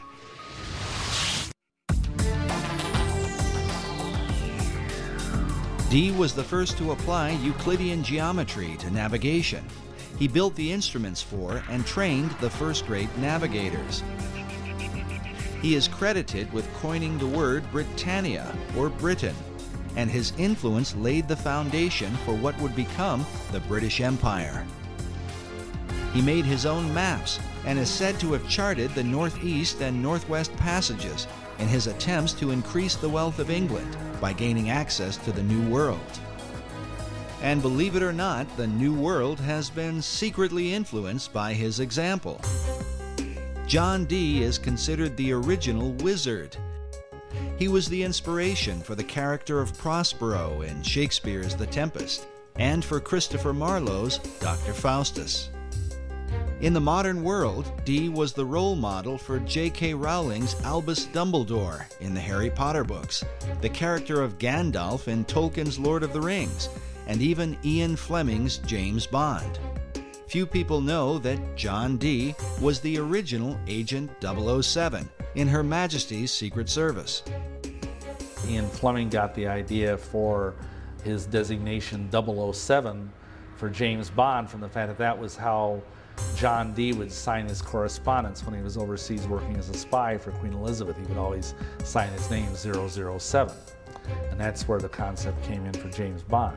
Because James Bond was originally intended to be kind of a modern day Dr. John Dee, although it never really developed that way.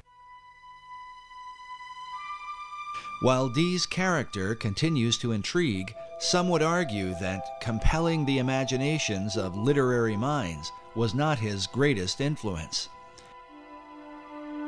This image shows what appears to be a wizened old man passing a lamp in the dead of night to a younger man in Elizabethan clothing.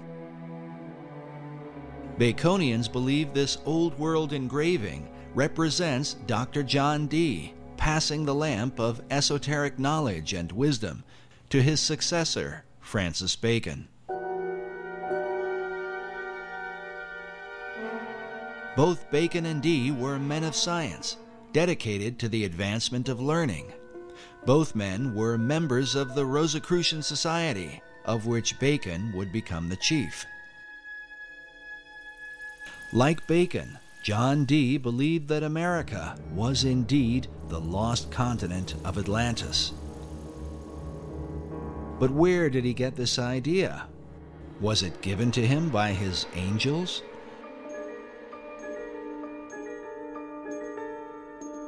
And did he pass this concept on to Francis Bacon? We can only speculate. But when Queen Elizabeth took the throne, the dream of colonizing this new Atlantis would come closer to being a reality. When Bloody Mary, as she was called, this was Mary Tudor, who had been now on the throne and persecuting the Christians, and she died, perhaps ironically, with a false pregnancy.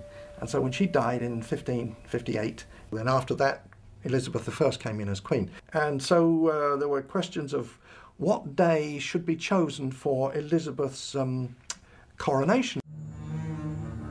The coronation of a new ruler was an important event, the timing of which, it was believed, could determine the success or failure of a monarch's reign.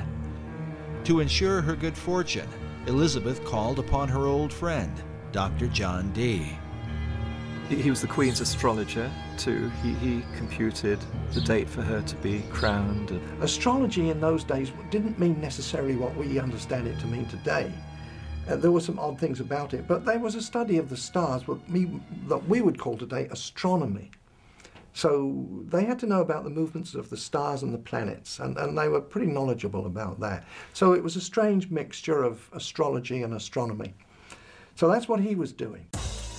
It's debatable how the efforts of Dee's astrology impacted the course of England. But when the new queen took the throne, it marked the beginning of an unprecedented era in English history. During this time, the language of the New World would be transformed, ancient knowledge would unfold, and the course of the philosophic empire would be established. The modern world would be changed forever, largely because of Queen Elizabeth I. And she was bright. This was Queen Elizabeth of England, one of the brightest queens that England has ever had. Whether she was a true Christian or not was perhaps doubtful, but at least she did support the Protestant cause and not the Catholic one.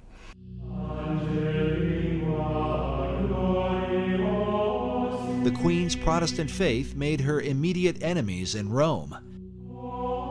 In April of 1570, Pope Pius V issued a papal bull excommunicating her from, quote, the unity of the body of Christ. Well, that meant that the Pope was saying to all the Catholic kings of Europe, go and invade England, kill the Queen, take over the country, make it Catholic, and I'll give you my blessing.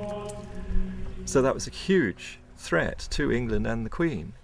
So the English, who didn't like that, didn't like that idea, they formed a close-knit protection around the Queen and their country. To answer the threat of spies and assassins from Rome, the English set up an intelligence network under the leadership of Sir Francis Walsingham, known as the Queen's Spy Master. Among his secret agents were Dr. John Dee and later on Sir Francis Bacon, along with their Rosicrucian Society, which is said to have been formed in England for the purpose of protecting Elizabeth. But some suspect the Order of the Rose and Cross had yet another agenda. I think they would have definitely been on the Protestant side of things. They would have had a vested interest in using all of their both political savvy and occult savvy to protect the Queen, but I also think they had an esoteric agenda as well. This society had a very esoteric base. Behind it had links with the wisdom societies, the wisdom traditions throughout Europe, and inherited a lot of that wisdom light being passed on. And so they had an inner program which was to try to raise consciousness of society. According to Bacon, Rosicrucianism seemed to represent the very heart and focus of the entire New Atlantis concept. Francis Bacon's last book that he was writing at the time when he allegedly died, that was 1626, but his last book was called The New Atlantis, and the subtitle was The Land of the Rosicrucians. Why the Land of the Rosicrucians, or Rosicrucians? Why did Bacon deem their influence to be so important? Rosicrucianism gets its name from the symbols, the main symbols used, and that's the rose and the cross. But these are very ancient symbols. They go back long way in time and been used by different societies for thousands of years. In the hands of different societies, the symbol has been interpreted in a variety of ways. There is the decipherment of the rose that received much attention in Dan Brown's Da Vinci Code.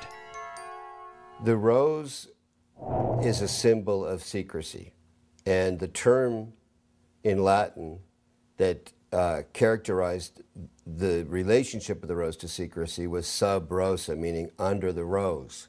So secret orders world round, when they swear to secrecy, swear sub rosa.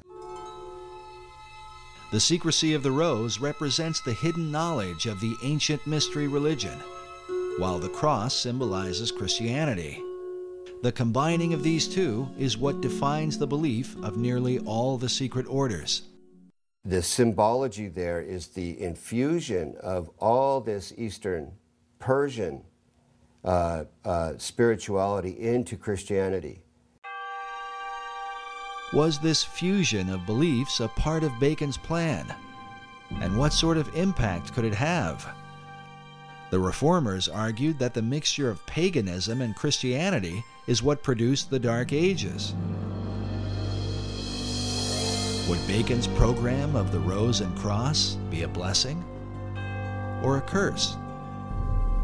And how would this whole thing be carried out?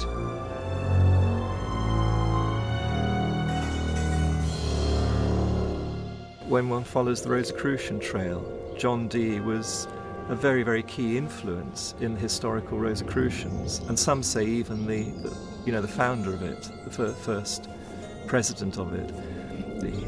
But at some point, the presidency was given over to Francis Bacon. And he was in charge of the Rosicrucians, not just in England, but it spread right through Europe. And was following Bacon's particular program. And outwardly Bacon called his program the advancement of proficience of learning. This advancement of learning represented Bacon's desire to transform the world through knowledge.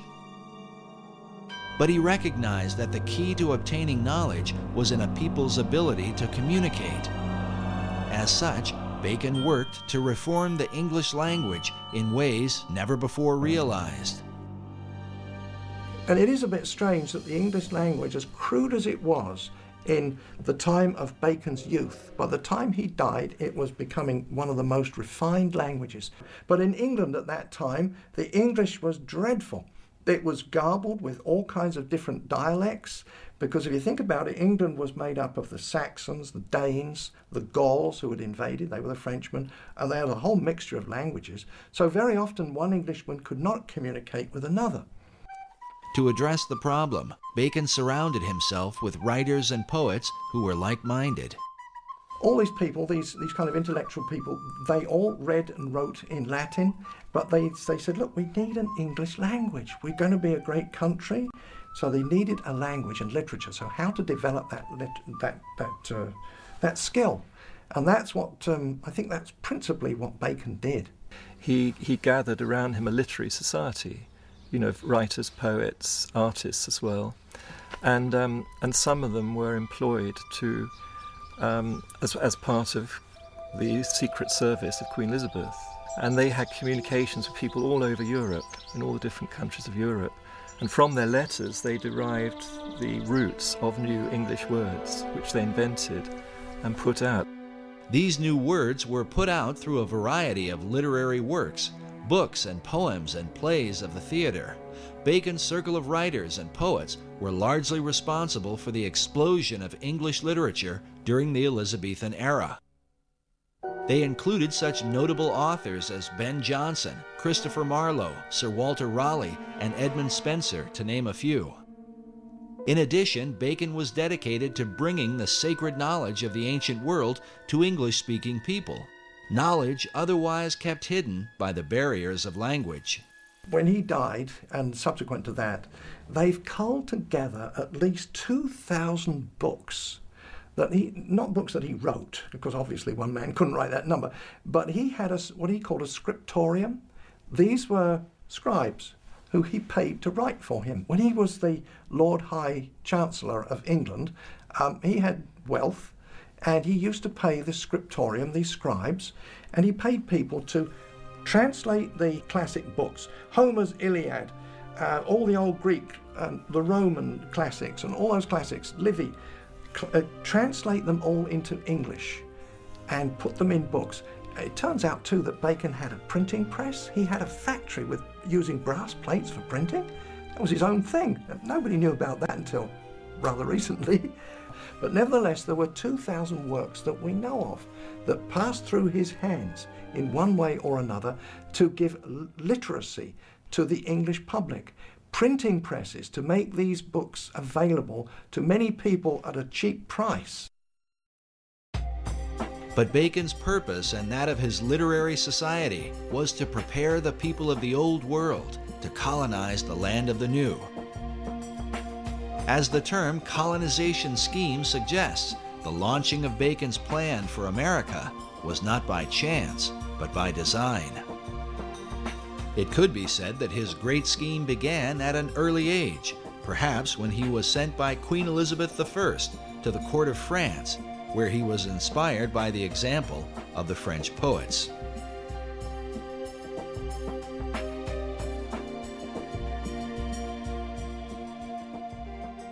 Another major influence, he obviously was inspired in France by the French Pleiades, the group of French poets who were deliberately trying to make the French language into a really good language, particularly for poetry and writings and so on of that sort. And Bacon spent several years at the French court, came back very inspired and wanted to do the same thing for the English language.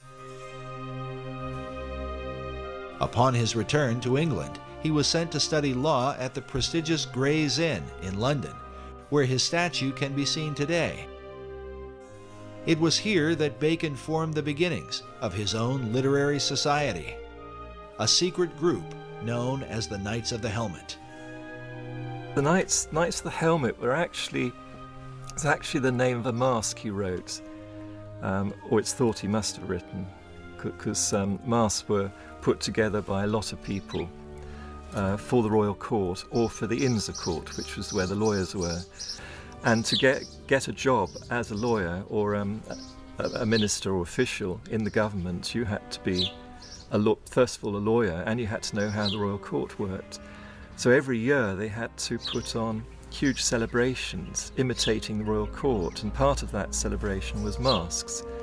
And many people were involved in creating these entertainments with their masks. Francis Bacon was just one of them, but he became a key one, and he wrote quite a lot of the mask material, which one can identify. You know, once you get to know Bacon and his writings, you can identify what was done. And he's acclaimed by the lawyers as being the great one who inspired them and led them and wrote for them, you know. But the Knights of the Helmets was the name of one of the masks at a key moment when the whole Shakespeare authorship, the name the Shakespeare was being used for the first time. The Knights of the Helmet took as their inspiration the Greek goddess Pallas Athena, who carried a spear and who wore a great helmet, a symbol of secrecy. According to tradition, one that wears the helmet of Athena becomes invisible.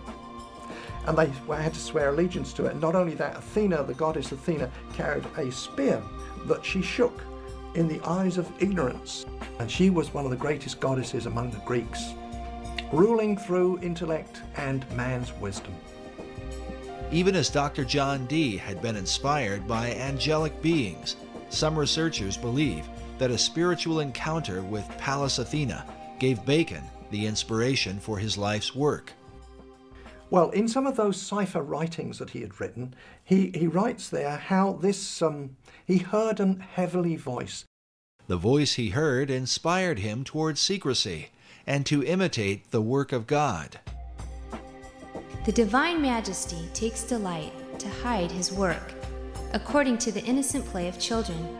Surely for thee to follow the example of the Most High God cannot be censored. Therefore put away popular applause, and after the manner of Solomon the king, compose a history of thy time, and fold it into enigmatical writings and cunning mixtures of the theatre. That was his mission in life. And for the rest of Bacon's life, he was dedicated to that one purpose. Baconian scholars believe that Bacon's revelation led him to develop a series of theatrical works that would teach the English people and transform them into a nation that could one day dominate the world and resurrect the Atlantean dream. Believing that he put away popular applause as his heavenly voice had commanded, he is said to have written behind the identity of William Shakespeare. Shakespeare is a synonym for Apollo and Pallas Athena. They're both known as shakers of the spear in classical tradition, and the spear represents a ray of light, a ray of wisdom, and they shake that spear at the dragon of ignorance. Exactly what Ben Jonson says in his preface to the Shakespeare Folio, to shake a lance at the dragon of ignorance. And this is the role of an Apollo or Pallas Athena. And they have always been the muses of the other 9 muses, who themselves are the muses of all the writers, poets, artists, and so on in history. So Apollo and Athena are the great inspirers. They're the great Shakespeares. Bacon incorporated these Greek gods within a key symbol, the AA headpiece representing Apollo and Athena. Usually one of the A's is shaded, denoting a light and dark side. This symbol is found printed at the head of certain pages within the Shakespeare Folio and among the acknowledged works of Francis Bacon. Of the two polarities, Apollo and Athena, it was Athena that seemed to dominate Bacon's imagination. Pallas Athena was, she shook her spear at the eyes of ignorance. So she was the spear shaker. Now, she's always been known as the spear shaker. That was long before the time of Bacon. Back to the Greeks, the spear shaker. So he took that name, spear shaker, and just turned it around to make it Shakespeare. And it used to be written with a hyphen, and then it became one word, Shakespeare, as the name of the playwright for those Shakespearean plays. But what of the real William Shakespeare, the Stratford man whose name has been revered for nearly 500 years? His writings have been attributed to a number of other authors, including the playwright Christopher Marlowe, Edward de Vere, the 17th Earl of Oxford, and even Queen Elizabeth herself. But Sir Francis Bacon seems to lead the pack of would-be bards, with well over 200 books, essays, and pamphlets on the subject, many of which insist he is the real and true Shakespeare. Meanwhile, Baconian scholars argue that the Stratford man simply lacked the experience and education to have written the works that bear his name. There is a mystery, because when you look at the plays, everything that's in them and what lies behind them in terms of experience, knowledge, and so on like that's expressed through the plays, and the philosophy in the plays, and so on like that, they do not match up with what we know of the life of the actor. In fact, the life of the actor is quite well known. It's quite a lot of research been done on William Shakespeare Stratford, so a lot is known about his life, and none of it matches up what you can deduce from the author from the plays themselves. In fact, the more we find out about the life of the actor, the worse it gets. Here you have a guy who is barely literate enough to make a mark, much less write his name.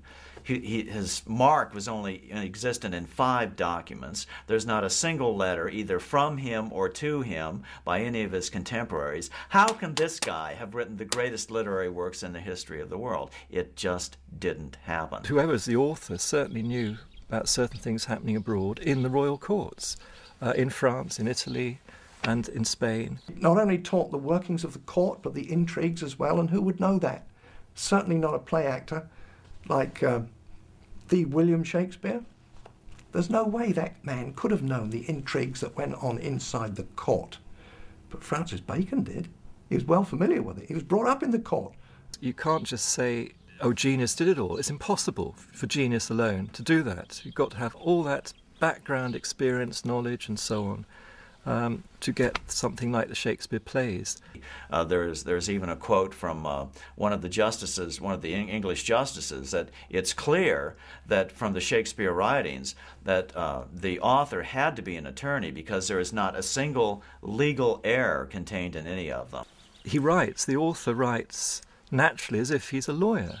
It doesn't just put in legal terms here and there just to suit the story. It just legal terms and the whole legal jargon just rolls off him absolutely naturally, as if he's used to living in that environment all the time.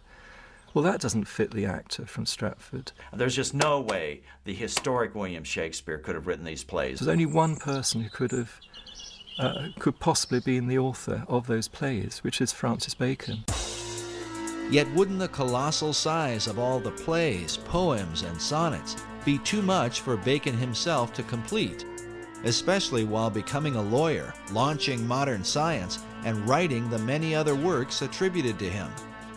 This could be where the Knights of the Helmet took part, as evidence suggests that the plays may have been the collective effort of Bacon's literary society. We know from historical records that Bacon actually had a literary group around him. Some of them were actually paid, employed by him, and others just did it voluntarily. A big group. Why? Why did he do that?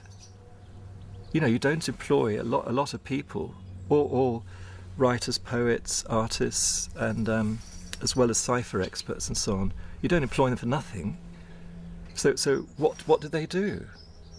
And then you get the answer, the Shakespeare plays, because scholars have found out there's been other contributions in the plays from other poets and so on, have all put a little bit in here and there.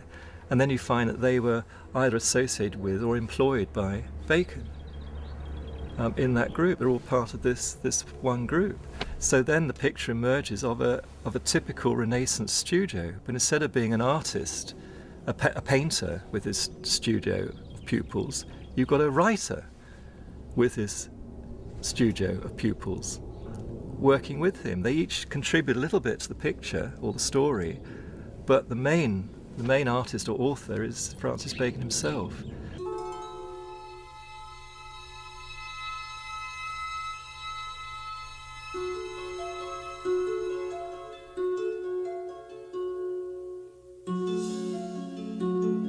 But in the town of Stratford-upon-Avon, people come from all over the world to view the birthplace of the man considered to be the greatest literary mind of all time. In Stratford, they hold a strong view against the suggestion that Shakespeare was anyone but himself.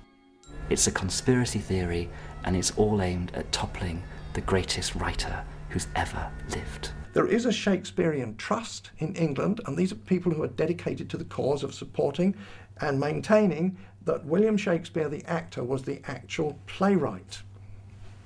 I think it's highly unlikely. Dr. Paul Edmondson is the head of education at the Shakespeare Birthplace Trust in Stratford-upon-Avon. In this debate, he is known as a Stratfordian, not just because of where he lives, but because of his traditional view of Shakespeare. The Stratfordians are considered the academic adversaries of Baconians. We asked Dr. Edmondson to comment on the Bacon-Shakespeare theory.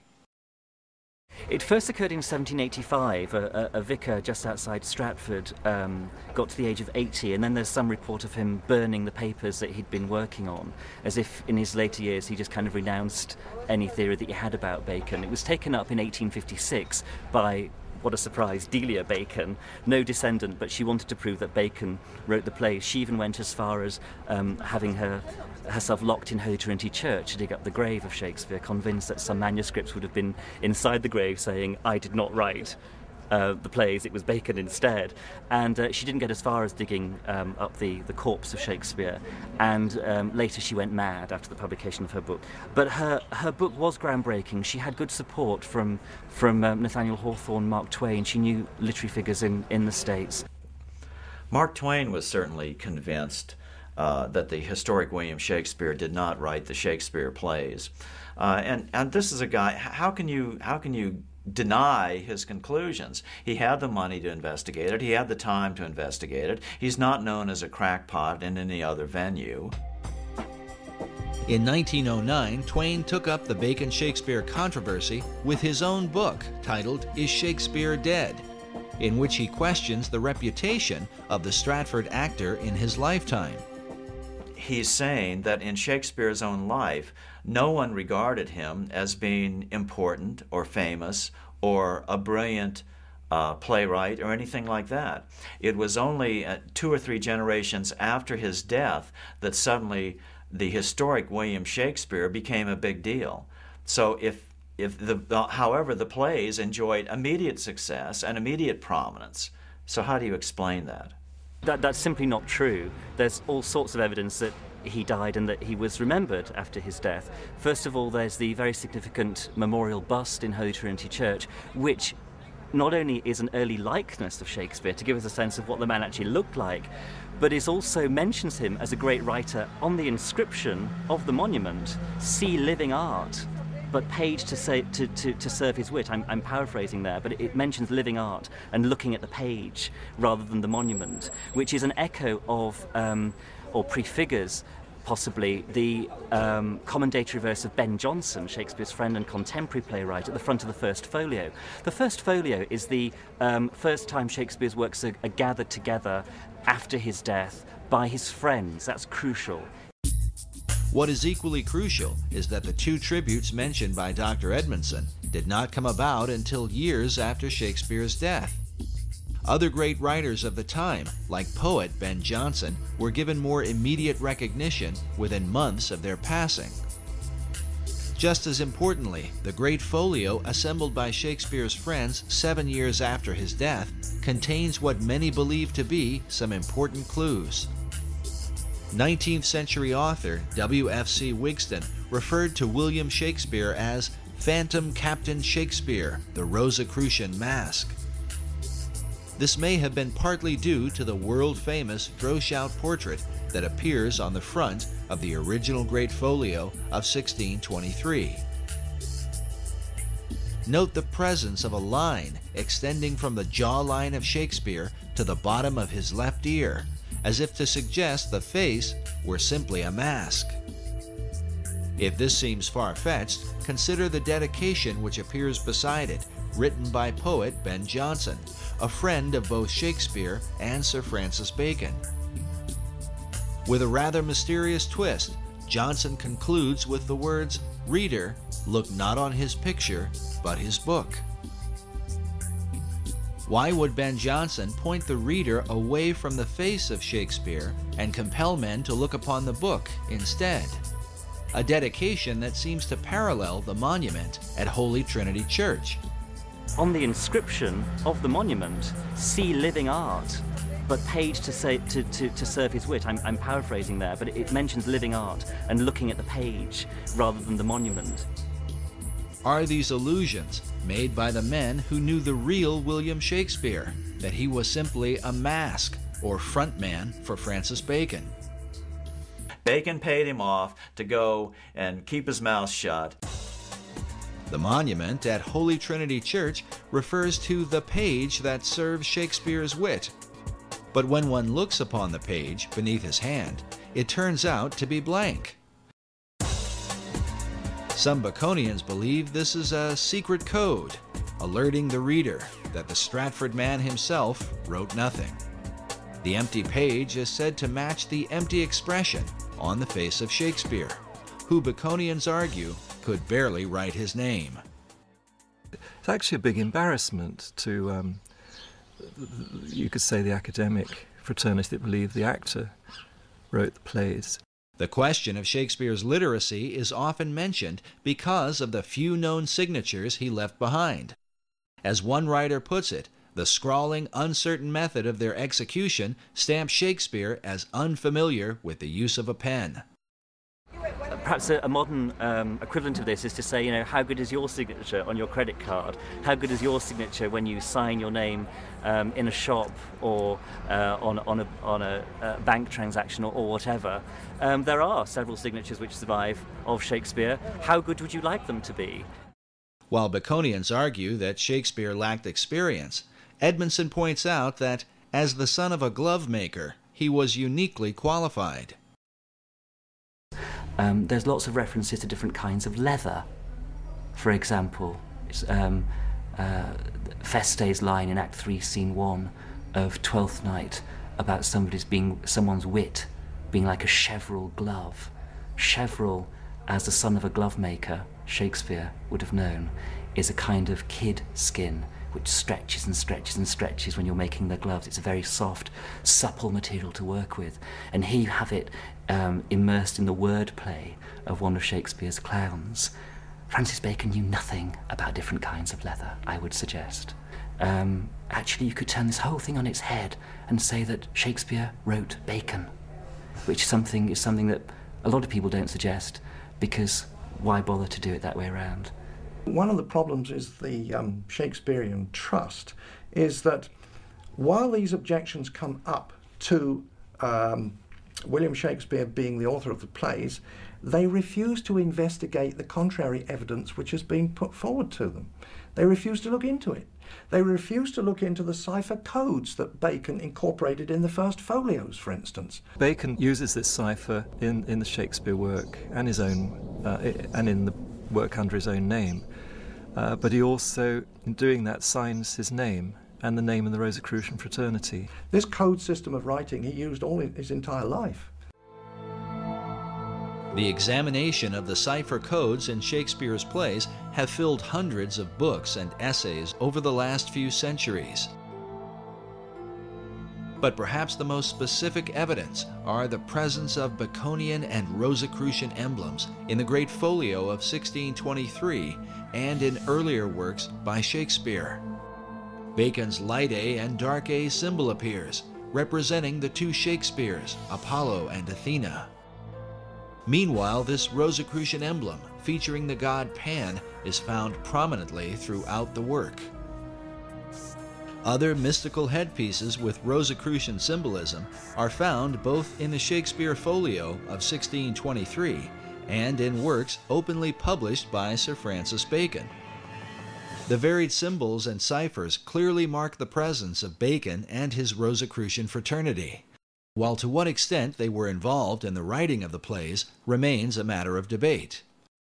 But perhaps the most compelling evidence is that the works of Shakespeare helped to accomplish exactly what Bacon and his Knights of the Helmet set out to achieve. While the numbers vary, the plays are said to have developed some 20,000 words for the English language, with some words being created, older words being revived, and current words being used in new ways. Could the actor from Stratford, with a limited education, have accomplished this coincidentally? The Shakespeare controversy was illustrated quite clearly by Masonic author Manly P. Hall in his book, The Secret Teachings of All Ages, where he reveals the veiled purpose behind the writing of the plays. He says, Sir Francis Bacon, the Rosicrucian initiate, wrote into the Shakespearean plays the secret teachings of the fraternity of the Rose and Cross, and the true rituals of the Masonic order. The Bacon-Shakespeare controversy involves the most profound aspects of science, religion, and ethics. He who solves its mystery may yet find therein the key to the supposedly lost wisdom of antiquity. The lost wisdom that Hall refers to is said to have begun in ancient Atlantis.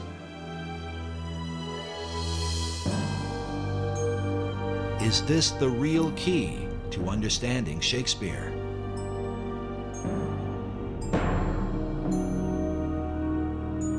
Incredibly, it may be said that the plays themselves represent the whole confusion of America's foundation.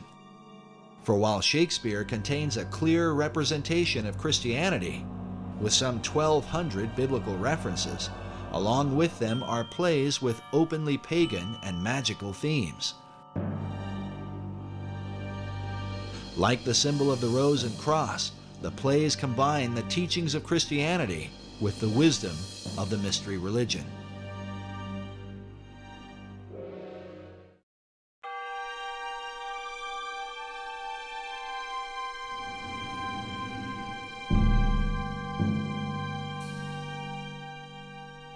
The purpose in blending religions in this way might have been to avoid the wars and conflicts that have afflicted men over the centuries. Bacon, who saw religious persecution in his own day, may have inherited this view from an earlier Masonic influence, the Knights Templar. The whole episode of the fall of the Knights Templar is a matter of conflicting historical controversy. We do know that when they left the Holy Land, the order had increased in numbers and power, and by the beginning of the 1200s, they had returned to Europe, and the Knights Templar then became the dominant financial force in Europe. The Templars were the people that loaned the money. Well, of course, the popes and people to whom the money was, they owned the money, they could get rid of their debt by getting rid of the Templars, and they did.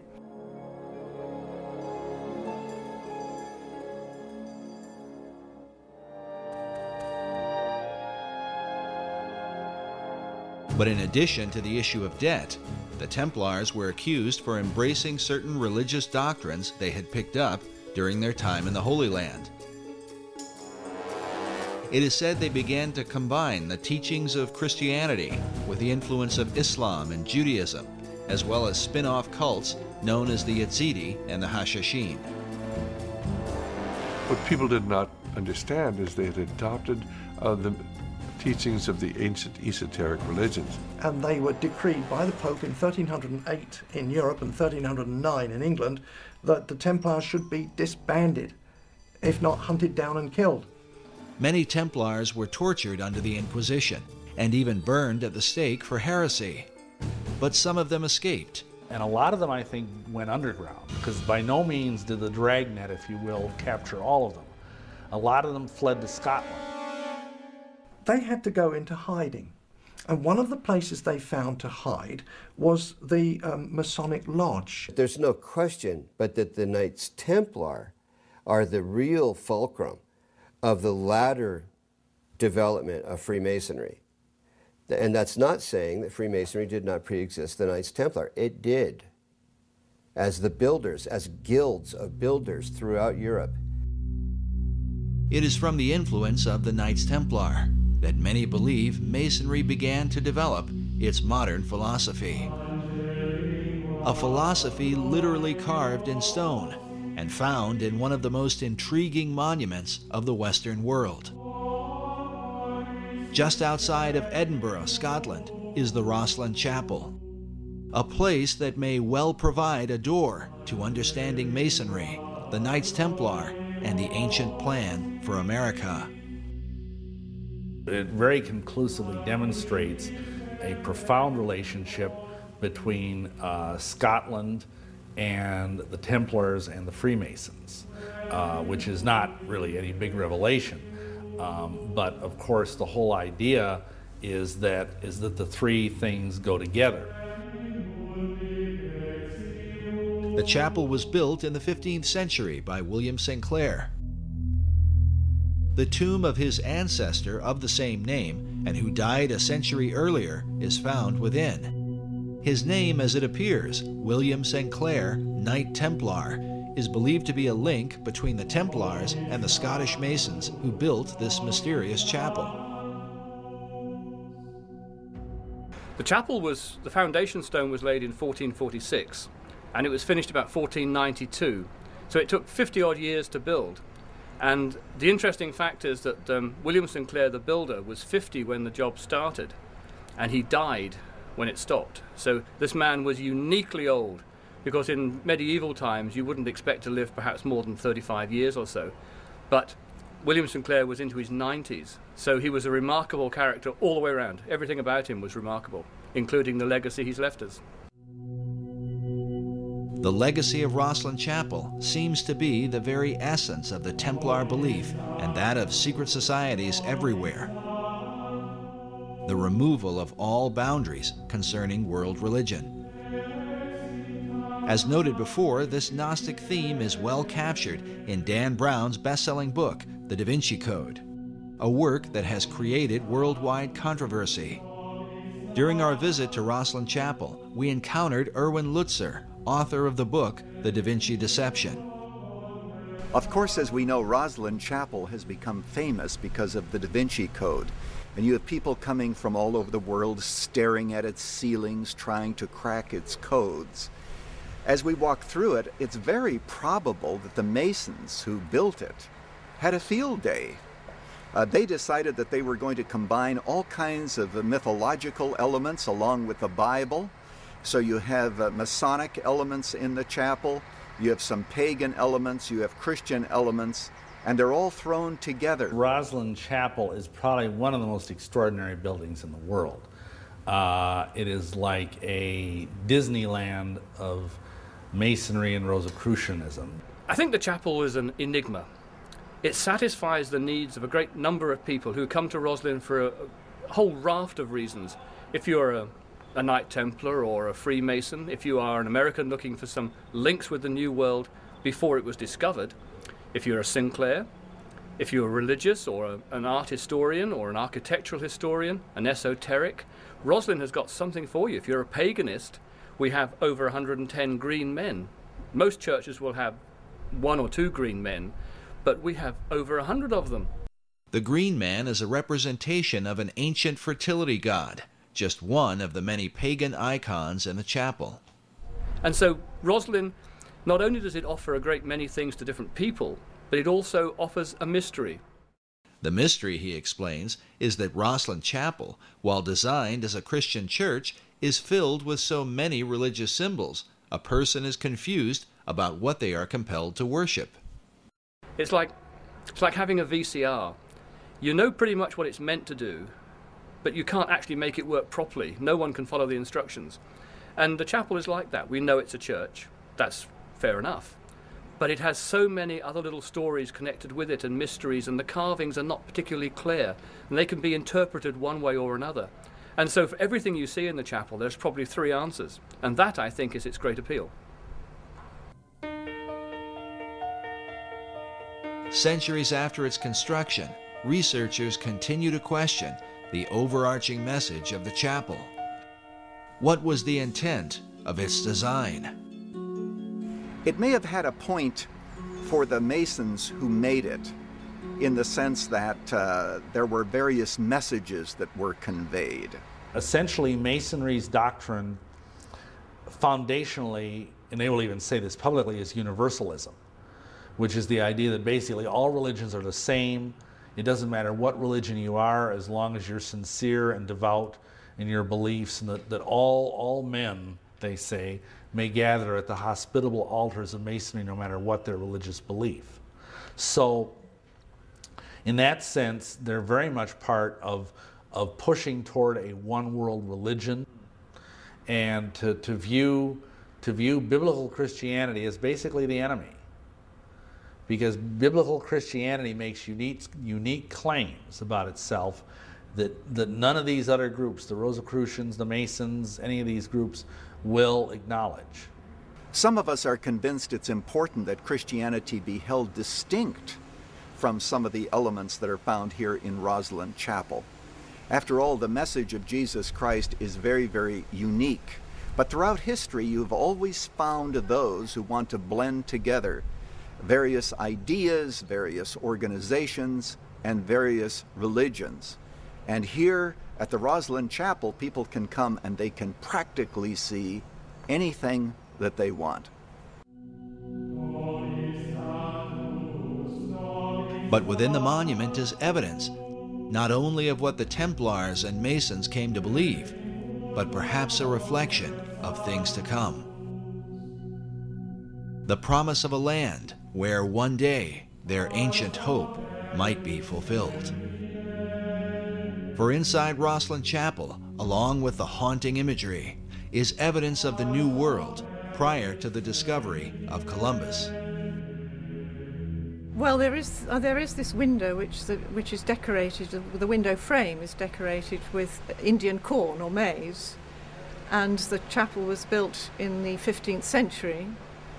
So it is strange that Indian corn, which wasn't ever grown here, is used as a motif. The chapel was finished around 1492, the same year Columbus is thought to have come to America. This would mean the carvings would have been completed beforehand. But how did the Masons who built this chapel have knowledge of Indian corn, a crop not grown in Europe and indigenous to the New World? Who knows? There are lots of mysteries about this chapel. Another mystery is the presence of aloe cactus plants, also indigenous to America, and like the Indian corn, carved along the arches of the chapel. But even with these, academics have been skeptical. Yet a third carving, a trefoil plant or type of clover, is said by Roslyn Chapel director Stuart Beattie to have convinced one skeptic in particular. The trefoil plant is quite interesting. Roslyn Chapel does have carvings of plants that we believe came from the New World before Columbus discovered America. We've had these plants investigated, and a botanist from the university had a good look at them, and he wasn't particularly convinced, as academics need to be. He wasn't 100% sure that these plants were in fact aloe cactus and sweet corn. And I think his logic was that the people who went to the New World and recorded these images on parchment brought those images back. They would have been translated to wood and then subsequently translated to stone. And it's that process which removes them from the original 2 or 3 times, which means that there are discrepancies that can build in. And so, being an academic, he was uncomfortable with these images. And when looking around the chapel, he suddenly, his eyes lit up, and he came and got me, and he said, whilst I was fairly unsure about the sweet corn and aloe cactus as being honestly genuine, I have found a trefoil plant on what would have been the outside of the chapel at the time, but is now the baptistry, that would only have been found in the New World. Therefore, I am much more comfortable to say that the other plants are also honest and true.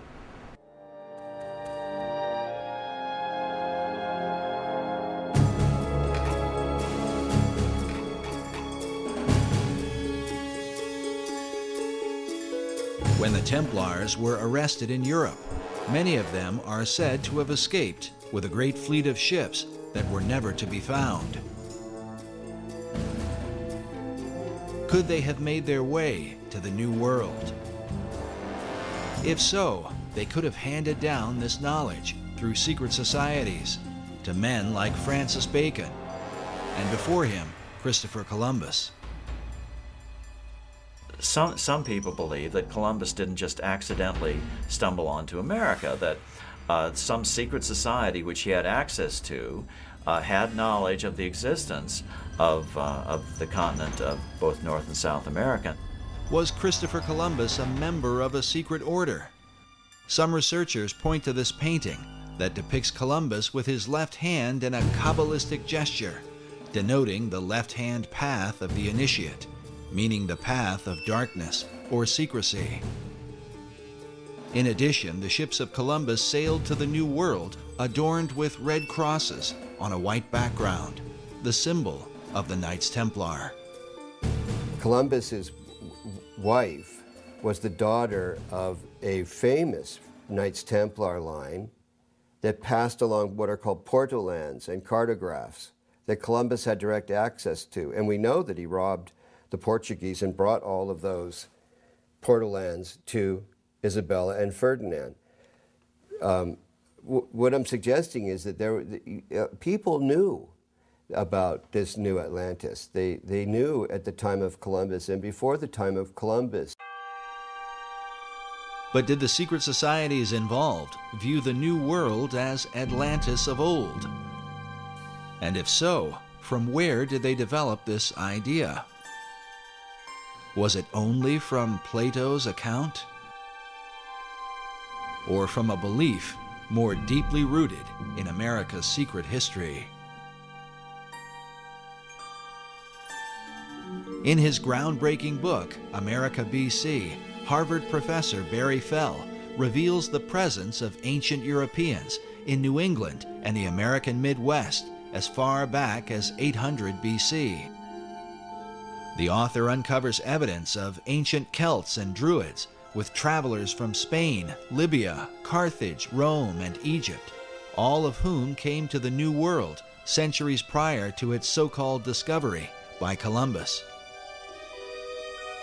His research exposes that the all-seeing eye was present in places like Vermont and New Hampshire long before the new order of the ages was declared. Does this stand as proof that America was indeed known by the ancients, and that its destiny has been the plan of secret societies from long ago? Sir Francis Bacon believed it was his mission to reform the world in preparation for building paradise on earth, to lead mankind into a new age. And Bacon himself called himself the herald of the new age, which is the title of Elijah. And in tradition, Elijah is said to come again and again to prepare people for the coming of the Messiah, or coming of the Christ, which has many different interpretations. As shown before, the Masonic Christ is perceived as the hypotenuse in the 47th proposition of Euclid. This rare Pythagorean symbol is found among the Masonic regalia of the 4th Earl of Rosslyn, whose family owns the Rosslyn Chapel. Oddly enough, this same emblem forms the heart of the design for Washington, D.C., known as the L'Enfant Triangle. Masonic author David Oveson claims that the entire city of Washington is based around this Pythagorean theorem. If so, America's capital might stand as the ultimate dedication to Bacon's great plan, a city designed symbolically to represent the Masonic Christ that Bacon came to herald. If these things are so, what can this mean for the secret destiny of America?